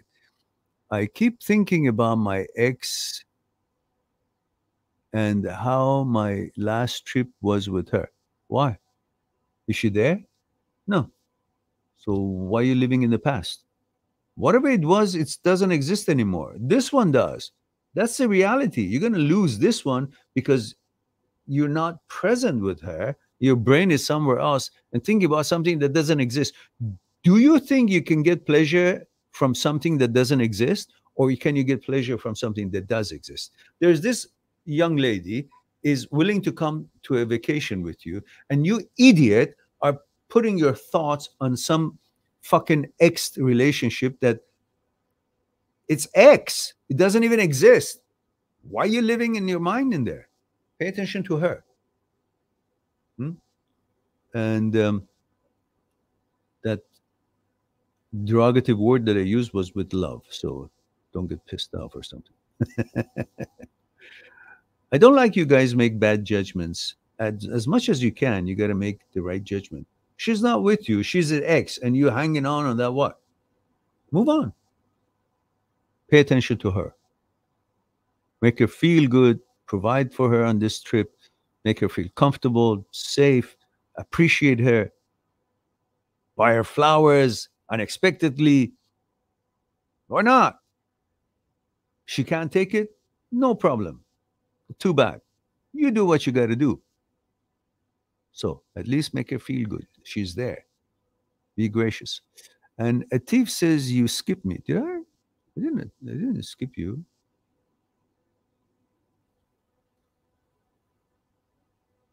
Yeah. Okay. That was before the seeing you question, I guess. Yeah, okay. Nam Rufni says, "Hi, Miran. Nice to catch you live. Yeah, I also like to catch myself live. Don't like to be dead.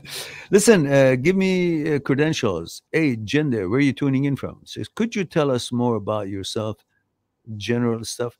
Well, who cares about that? Really, honestly, you guys are here with certain kind of a question, and I'm here to answer those questions. Who cares about my life? My life is not going to be in 5 minutes. Honestly, it'll be like hours. There are lots to go. If I ever really get the chance, I wouldn't mind, and I've been suggested that to write about my biography. I think it would be interesting. It does have interesting story.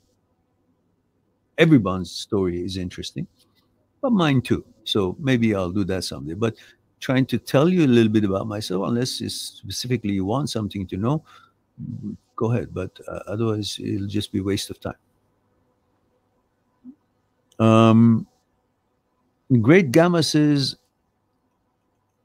how do I deal with intense insomnia post breakup? Well, you think if you stay up, she'll come back to you? Or she appears in your bed? Why are you wasting the time? There's time for everything. When you go to bed, it's for you to rejuvenate, recuperate, and re energize. So tomorrow morning, you can wake up and think about it again. But that is not the time. It's like saying, I'm not hungry, but it's time to eat. No, it's not the time to eat. But then when you're hungry, it's time to eat. It says, no, I'll go do work. No, you're hungry.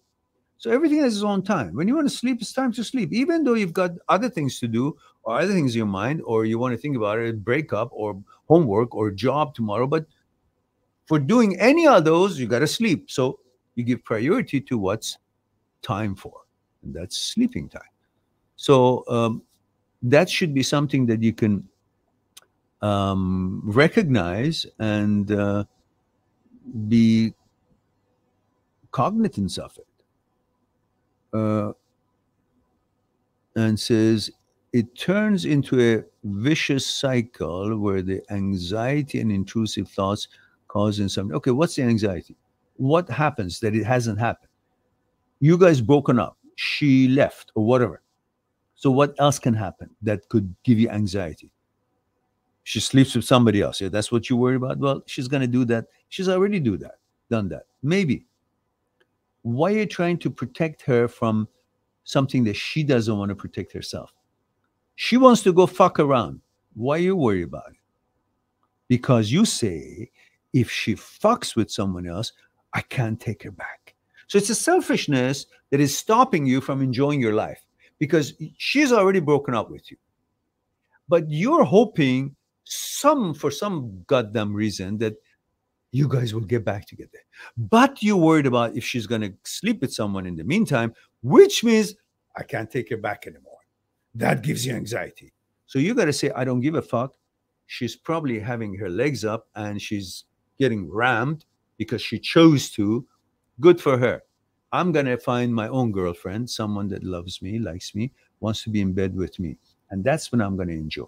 Rather than dreaming about your fears about not being able to get someone back because she's going to be sleeping with somebody else. Stop all that shit. She has all the rights to do what she wants to do.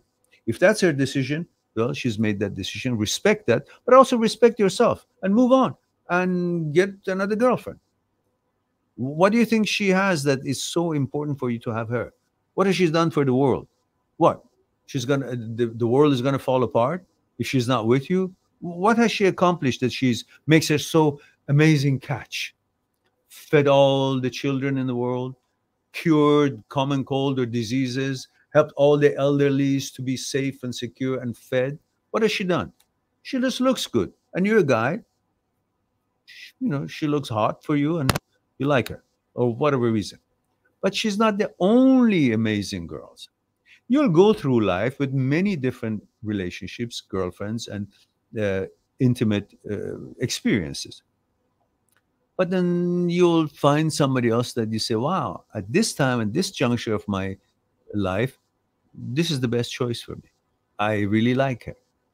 Then you like her. Not thinking about, oh, but this one is not as this or as that one, because that one is not as this or that as this one. So why are you comparing them? It's a different stage of life, different time and wisdom and expectations, and different logic behind it, and different fitting.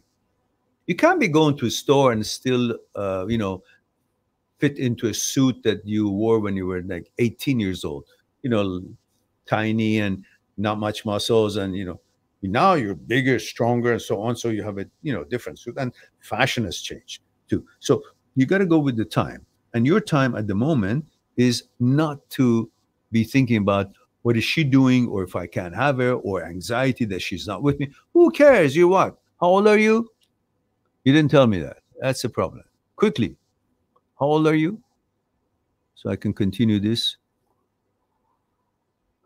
What's your age? 25. There you go.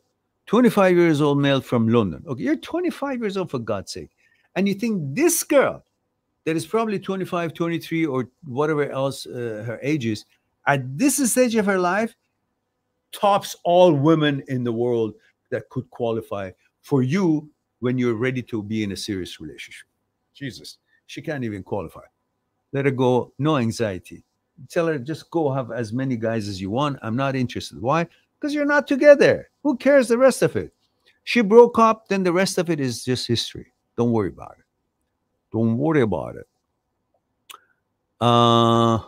Ash says, Mehran, did you ever go through a wild party phase and use drugs and sleep with loads of chicks for a while in your youth? Or is this something you did last night? I didn't do it last night. I didn't do it in my youth. I didn't do it ever. I went to parties, but I never used any drugs. And I never abused any woman. I never tricked any woman. I never tried to manipulate women to get them to bed. It just wasn't my thing. I had relationships. I fell in love many times. I loved girls, and I was always charming, nice, gentleman. And, when it called for amusing, funny, cordial, nothing weird about it. But I didn't go to wild parties. I went to lots of parties, but parties, just, regular parties. It was a different time. Remember, my time wasn't so stupid as it is today. Today, society is fucked up. We had certain standards that, whether we learned it through our upbringing or whether it was part of the norm of the society, it wasn't as stupid and fucked up as it is today. No manners, no morals, no standards, no nothing. Everything goes, and everybody should be everything. And so, it wasn't like that. Everything had its own norms, and it had its own standards, and everybody was living in peace, side by side. Nobody was bothering anybody, but it wasn't all so mixed up, matched up, and promoted in one way or another. And parties were normal. I'm sure there were parties that were not, in my standard, normal, but it was for them. But I wasn't going to those parties. Or if we go to parties that we see a bunch of people are doing whatever they're doing, we would usually either leave the party or go somewhere else in the party. But nothing so heavy was happening. There were people who would go to maybe some special places or special events of that kind. But at that time, which I'm talking about, my time would have been 45, 46, 47, 48 years ago. 48 years ago, life was healthier. Mentalities were healthier. Standards were higher. Society was not so fucked up. We didn't have psychopaths trying to run the world. We didn't have assholes trying to be prime minister or being prime minister, abusing people or taking people's rights away and trying to control them and injecting things to them by force and manipulate them in all these other things that is happening in the world. We didn't have these things. It was a pure, enjoyable life. Right now, laws and rules have become more important than manners and morals and logic. All you have to do, put the fucking thing in a piece of paper and call it law, and then it trumps all reasonability, all manners, all moralities and anything that is right just because it is called law. And who changes that laws? The assholes who actually mean negative for humanity, but they have the power to change laws. They cannot make people do anything. They call that democracy. But then they change it into a law, then nobody can say shit. Because, oh, it's a law. If the law somehow happens to become the law, if something happens to pass as a law, but some assholes in the parliaments that actually allow such a thing to pass and becomes a law, even if it says rape is legal, then say, oh, you were raped, you're legal. It says, law says. There is no morality, there is no reasonability, there is no logic anymore, because the fucking law trumps the bullshit. I'm sorry, no, the fucking law trumps the reasonability and logic and manners and morals. What is wrong would not be considered wrong because the law says so. That's how fucked up we've become. Simple writing changes the morality. We all know killing is bad. We all know raping is bad. But what if it becomes today's society? If it becomes law, they won't look at it as bad because the law says it's okay. Same thing right now. Infringing in someone's sovereignty of his body or her body is wrong. Has always been wrong. But now that they've put it into law that is mandated, you got to inject this thing or you lose your job, suddenly no longer is punishable or frowned upon. It's a law. So we've become such stupid idiots that a regulation trumps morality, democracy. And then they call that democracy because it's abiding the law. It's democracy. How fucked up is it? Don't get me going on that shit. You guys want to hear more of this? Go on my TikTok. Mind Seeks. My TikTok. Mind Seeks. On TikTok. There we go. Okay. So that was your answer, Ash. You wish you didn't ask, right?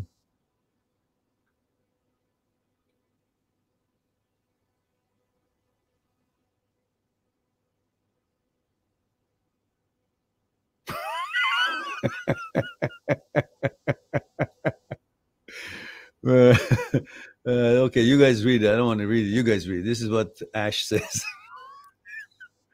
Okay.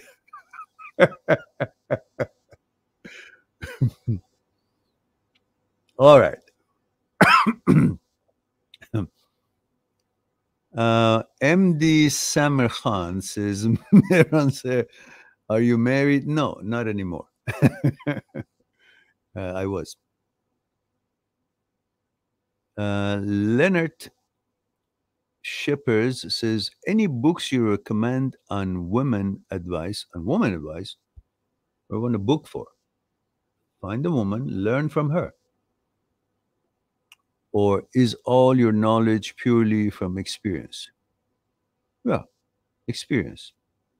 I didn't learn what I learned. I didn't turn these hairs to white color in the flour mill. That's the expression.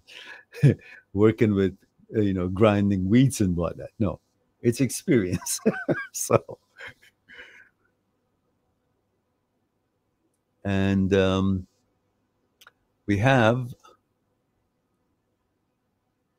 I'm going to change this question here. I don't know how to remove when I put something for show. Male 32 Argentina says, hi, Mehran. It's been 2 months since my breakup. I used to miss her so much. I don't anymore. But I don't know how to stop wanting her to come back. I feel obsessed.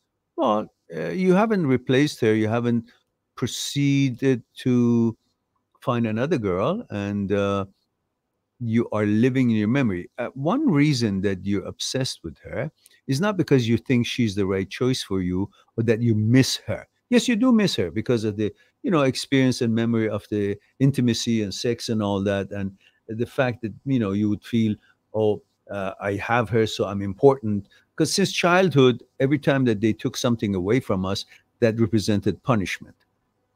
You know, you did something bad, they took away your, I don't know, privileges of watching a game or watching a movie or watching television, or took your Game Boy or game away, or took the cookie away. When something was taken away, it represented punishment. You were bad, you did something wrong. Now it extends itself to the future. Now when your girlfriend leaves, one of the feelings that you have and you want her back so bad is not because she was the right choice or she was a great girlfriend, all well, it didn't work out.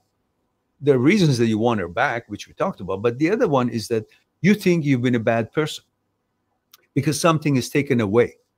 And if something is taken away, that means you've been punished, you're bad. And in pursuit of not being bad and proving that you're accepted, you're good, because we all want to be accepted, you want her back. Not because she's the best choice, because of this reason, and intimacy reason, and because before you got together with her, you had a certain routine of doing things during your day. Those things that you were doing is called mechanical process. Those mechanical process, the things you would be doing in every day, your habits, the things you would do, be engaged in, going to the gym and having coffee with your friends or whatever else he was doing, studying in the library, whatnot, or doing your work, it would create an order, a routine, and that routine would be an order, the order of your life. When you got together with her, this order was a mixture of things that you would do and things that she would do, and part of it you would do together. So the order was made by two people. So the old order, which was individually made by each one of you, dissipates and goes away after a while, and it would be replaced with the new order, which would be an order that is made by cooperation of both of you, involvement of both of you.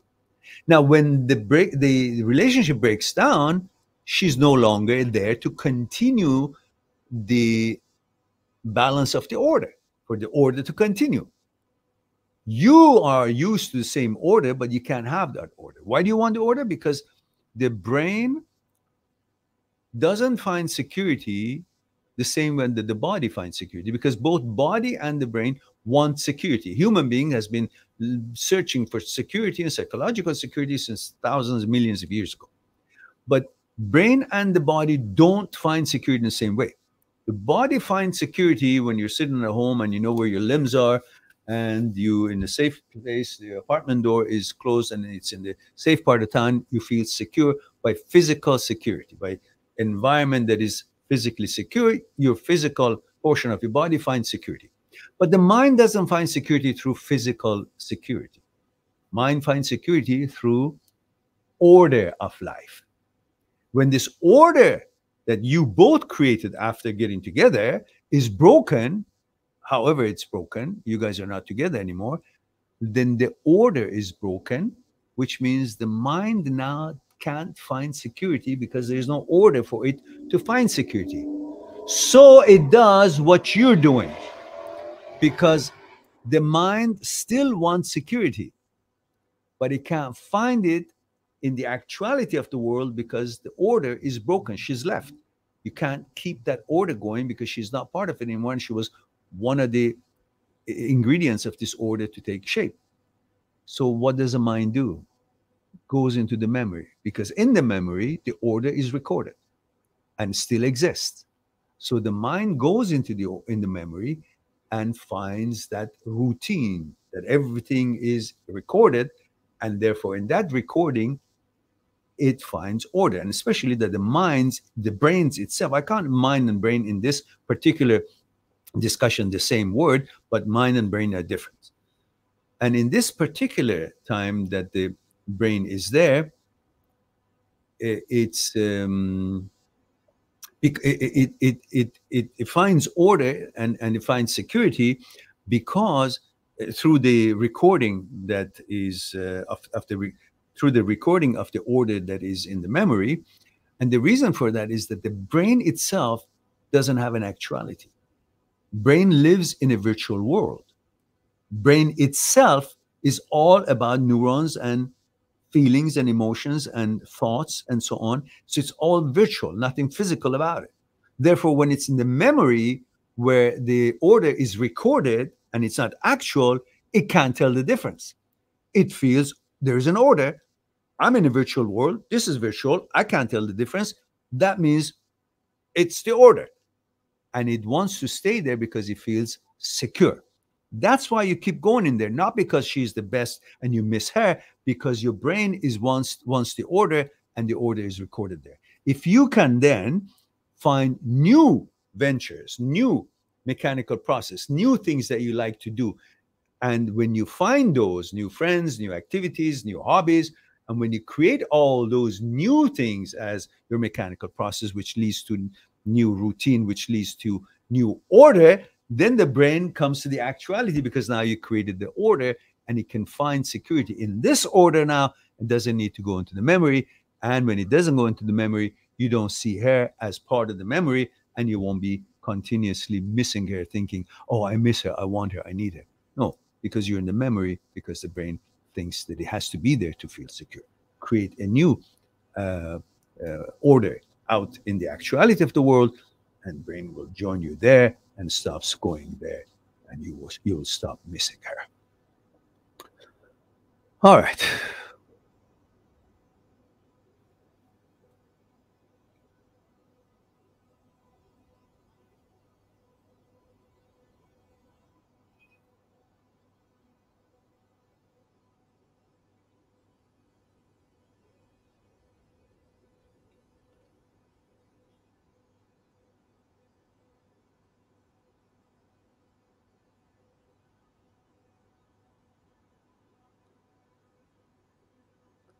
Okay.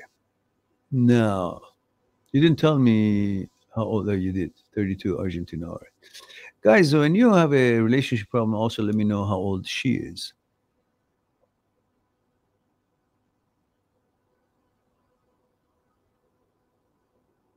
Yeah, she was a better time, definitely.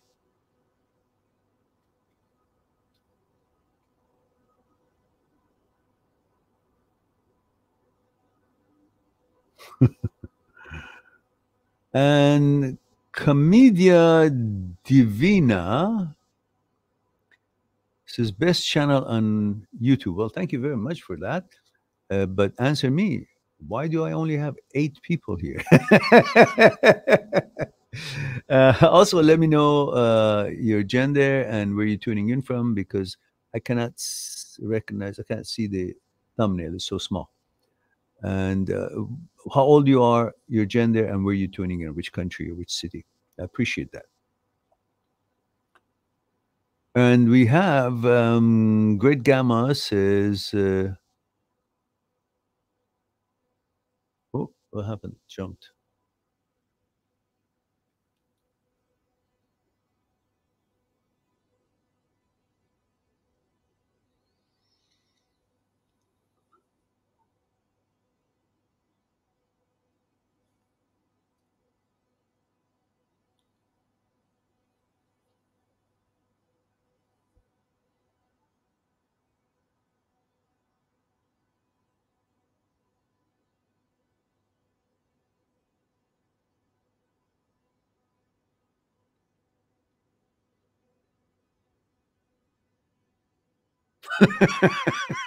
Yeah, actually, I don't know how to get rid of this comment now.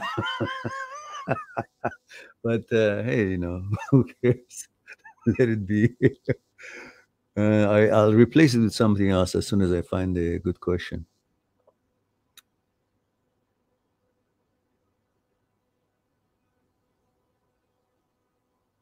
Okay, Great Gamo says, this is a bit of a long question, so please bear with me.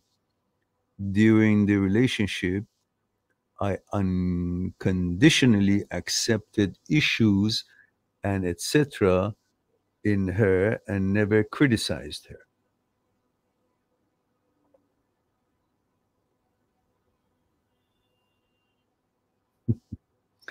Okay, let me change this question here. Okay. But anyhow, maybe we will find something. Says during a relationship, I unconditionally accepted issues and etc. in her and never criticized her. I don't mean why you didn't criticize her, but why did you accept everything unconditionally? Why is it that when a guy gets to a girl, accept everything unconditionally? Why? Why should you accept everything unconditionally? Why do you not treat her with respect as a human being who's supposed to be responsible for her actions and what she brings to the table?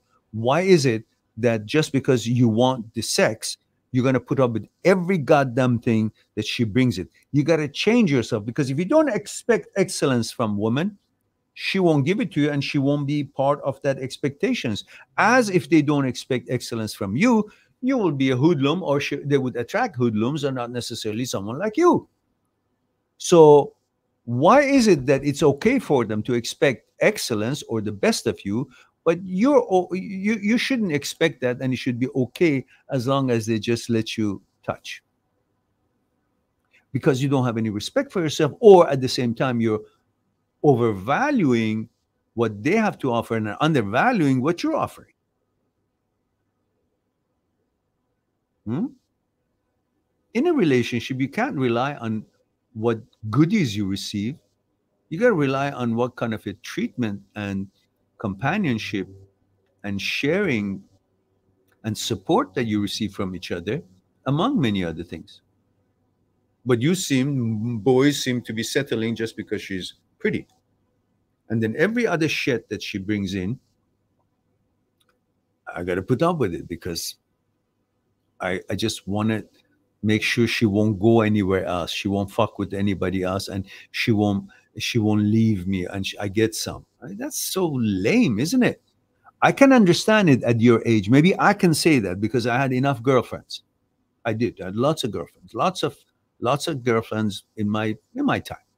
Not, at my older age, it was reasonable, but not as, you know, uh, let's say freely as when I was younger. And when I was younger, things were different world, different level of standards, and different level of uh, problems, health problems. Today is a lot more complicated than then. So the older I got, the more critical and sophisticated I became. But I understand at your age, you guys put up with anything just to get some.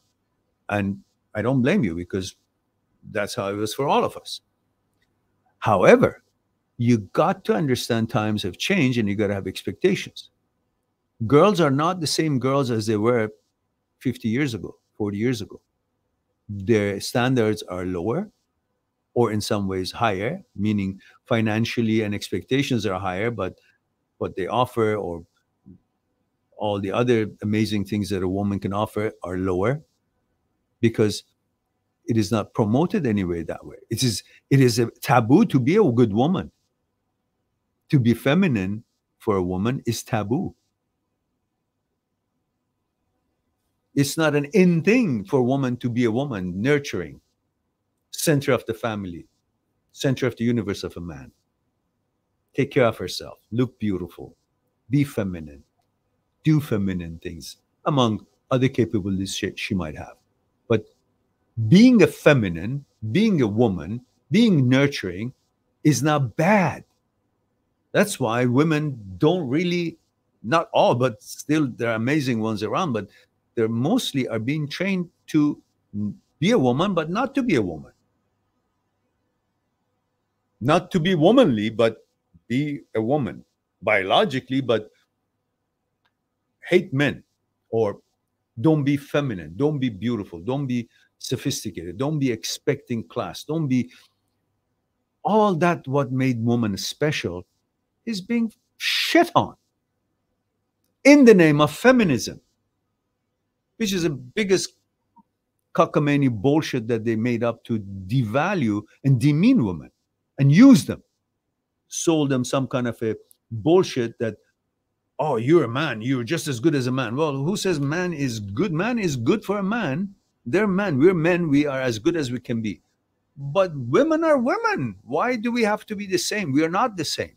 That's why the whole beautiful thing of it is. But they've made it look like, oh, no. You got to be hateful and you got to not be amazing. And there are things women can do that men can never do in a million years. And they're not supposed to. And there are things that men can do that women cannot do in a million years. And they're not supposed to. That's why we complete each other. But you want to turn women against men and make men more feminine, all that fucking bullshit just creates all kind of confusions and takes away that whole beauty of courtship and being a gentleman and being a lady, and all that is gone. So it's a two different world right now.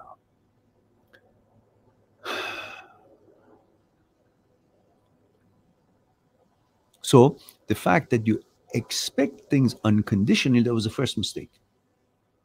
You gotta have conditions, you gotta have expectations, you gotta have standards. How else can you want to go buy a car, you have standards. You gotta have 4 tires, you gotta have brakes, you gotta have good engine, you gotta have good interior, you gotta have this, you gotta have that, you gotta have the material that is put together. But you don't have expectations when it comes to women, because I just want to sit in the car, so I don't care how it looks, what engine it has, just the fact that it has a seat. That's your expectation from a woman.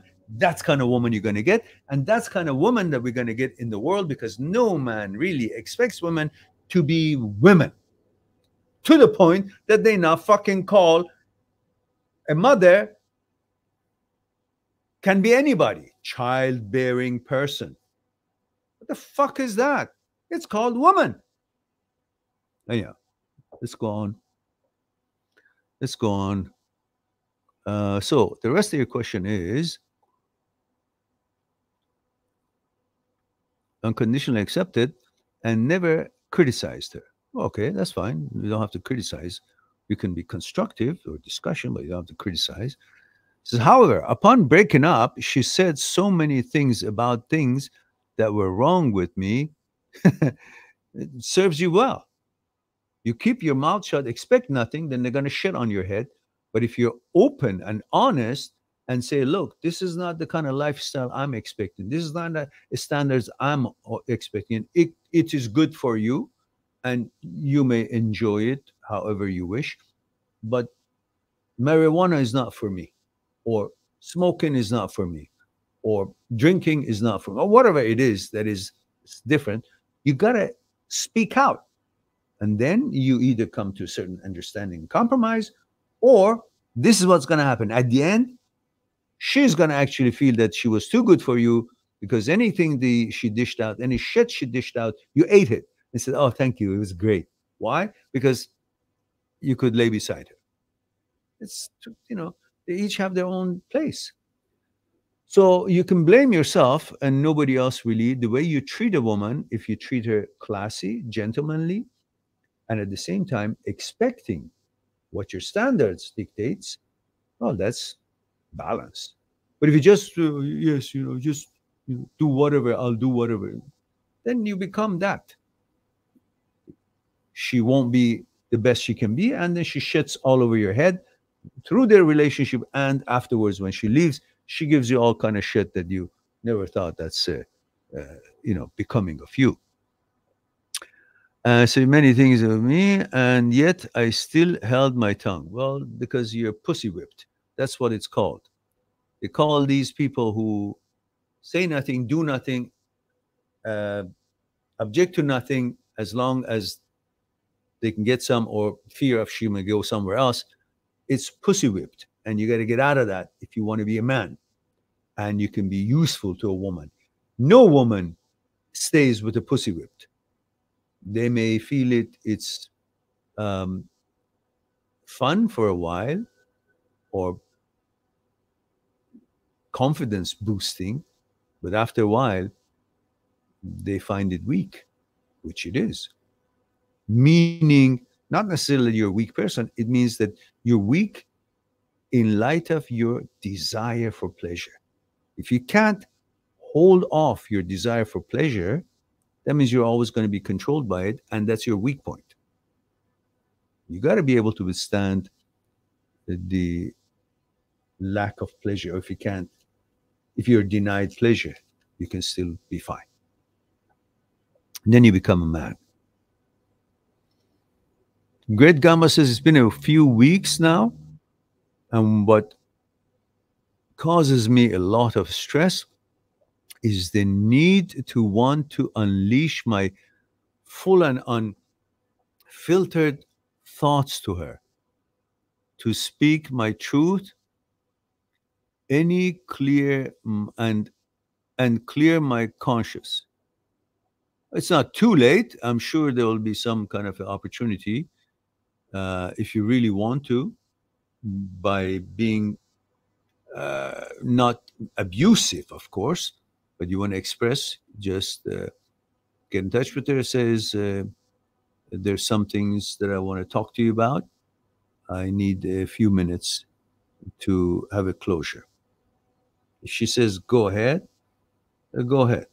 If she says, no, say it now, then roll it out on the phone. Get it over with. All right. Or if push comes to shove, just write it elaborately in an email and send it to her. That way you don't have to hear back. Just whatever. But you should have done that when you should have done that. All right. Where is the next? Christian Flivholm. Flivholm? Did I say it right? I hope I didn't butcher the name. Says, I'm 23-year-old from Denmark. Aha. And he says, oh, you're talking to Ash. All right.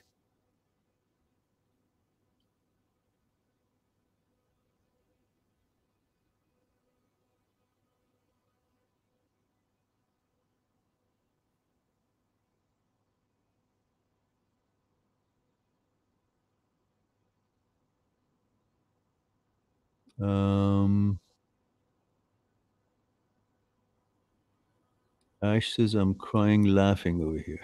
Okay.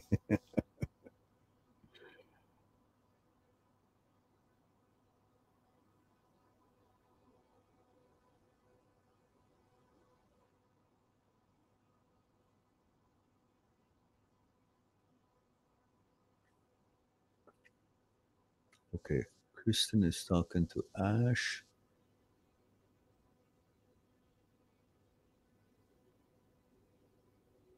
So I go to iPhone 6. All right. 30 May, London. Says, what should you do when you can't get a girlfriend? Come on now. You should know that.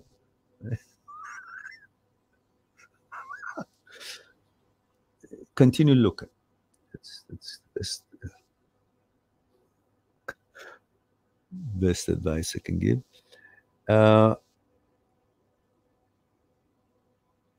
MD Samir Khan says, Mehran sir, are you divorced? Yes. And Great Gamma says, the reason I didn't speak my mind during our relationship was probably due to scarcity mindset and a low self-esteem. But it was mainly due to loving and caring about her. No, you were loving yourself and fear for losing her. It wasn't loving about her. If you really love someone, you got to tell her the truth. Say, listen, you're full of shit, and but very, very nicely, like, excusez-moi, vous êtes full of merde. You know, French or something, soft language. Darling, I'm sorry. You are a bit laced with feces. So, all right.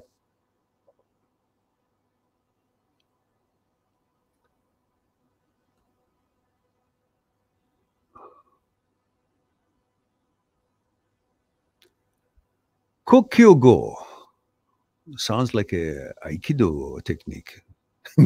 Kokionage says, why can't we the center of our own world?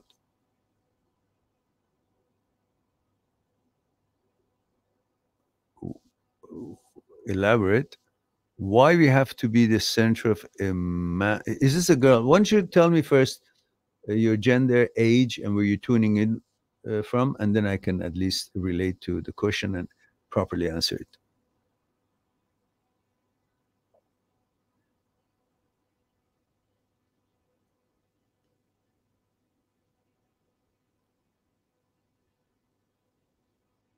Being center of a man's world is not bad if you're a woman, Kokyugo, if that's what you mean. It means you're so important that the man wishes to do everything around you for you. Like you're his inspiration, you're his motivation, you're having his undivided attention, you're important. What's wrong with that? I mean, we love to be the center of our women. If they think that we are the center of their world, it's beautiful. That means they're giving us the highest respect. So I'm not sure if you understood the meaning of it. Perhaps that can help.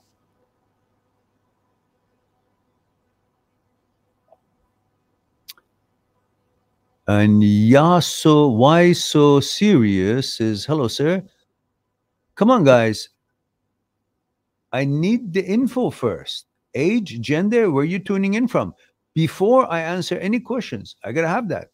I don't know who you are, where you are, how old you are, and all that needs to be done. And how old is your girlfriend? How old is your boyfriend? How old you are? What your gender is? All this, so I can at least approach it properly. You know.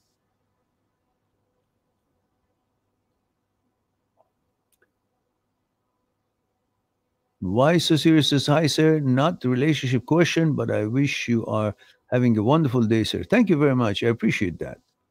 Again, let me know your age, gender, where you're tuning in from, so at least I know the demographics.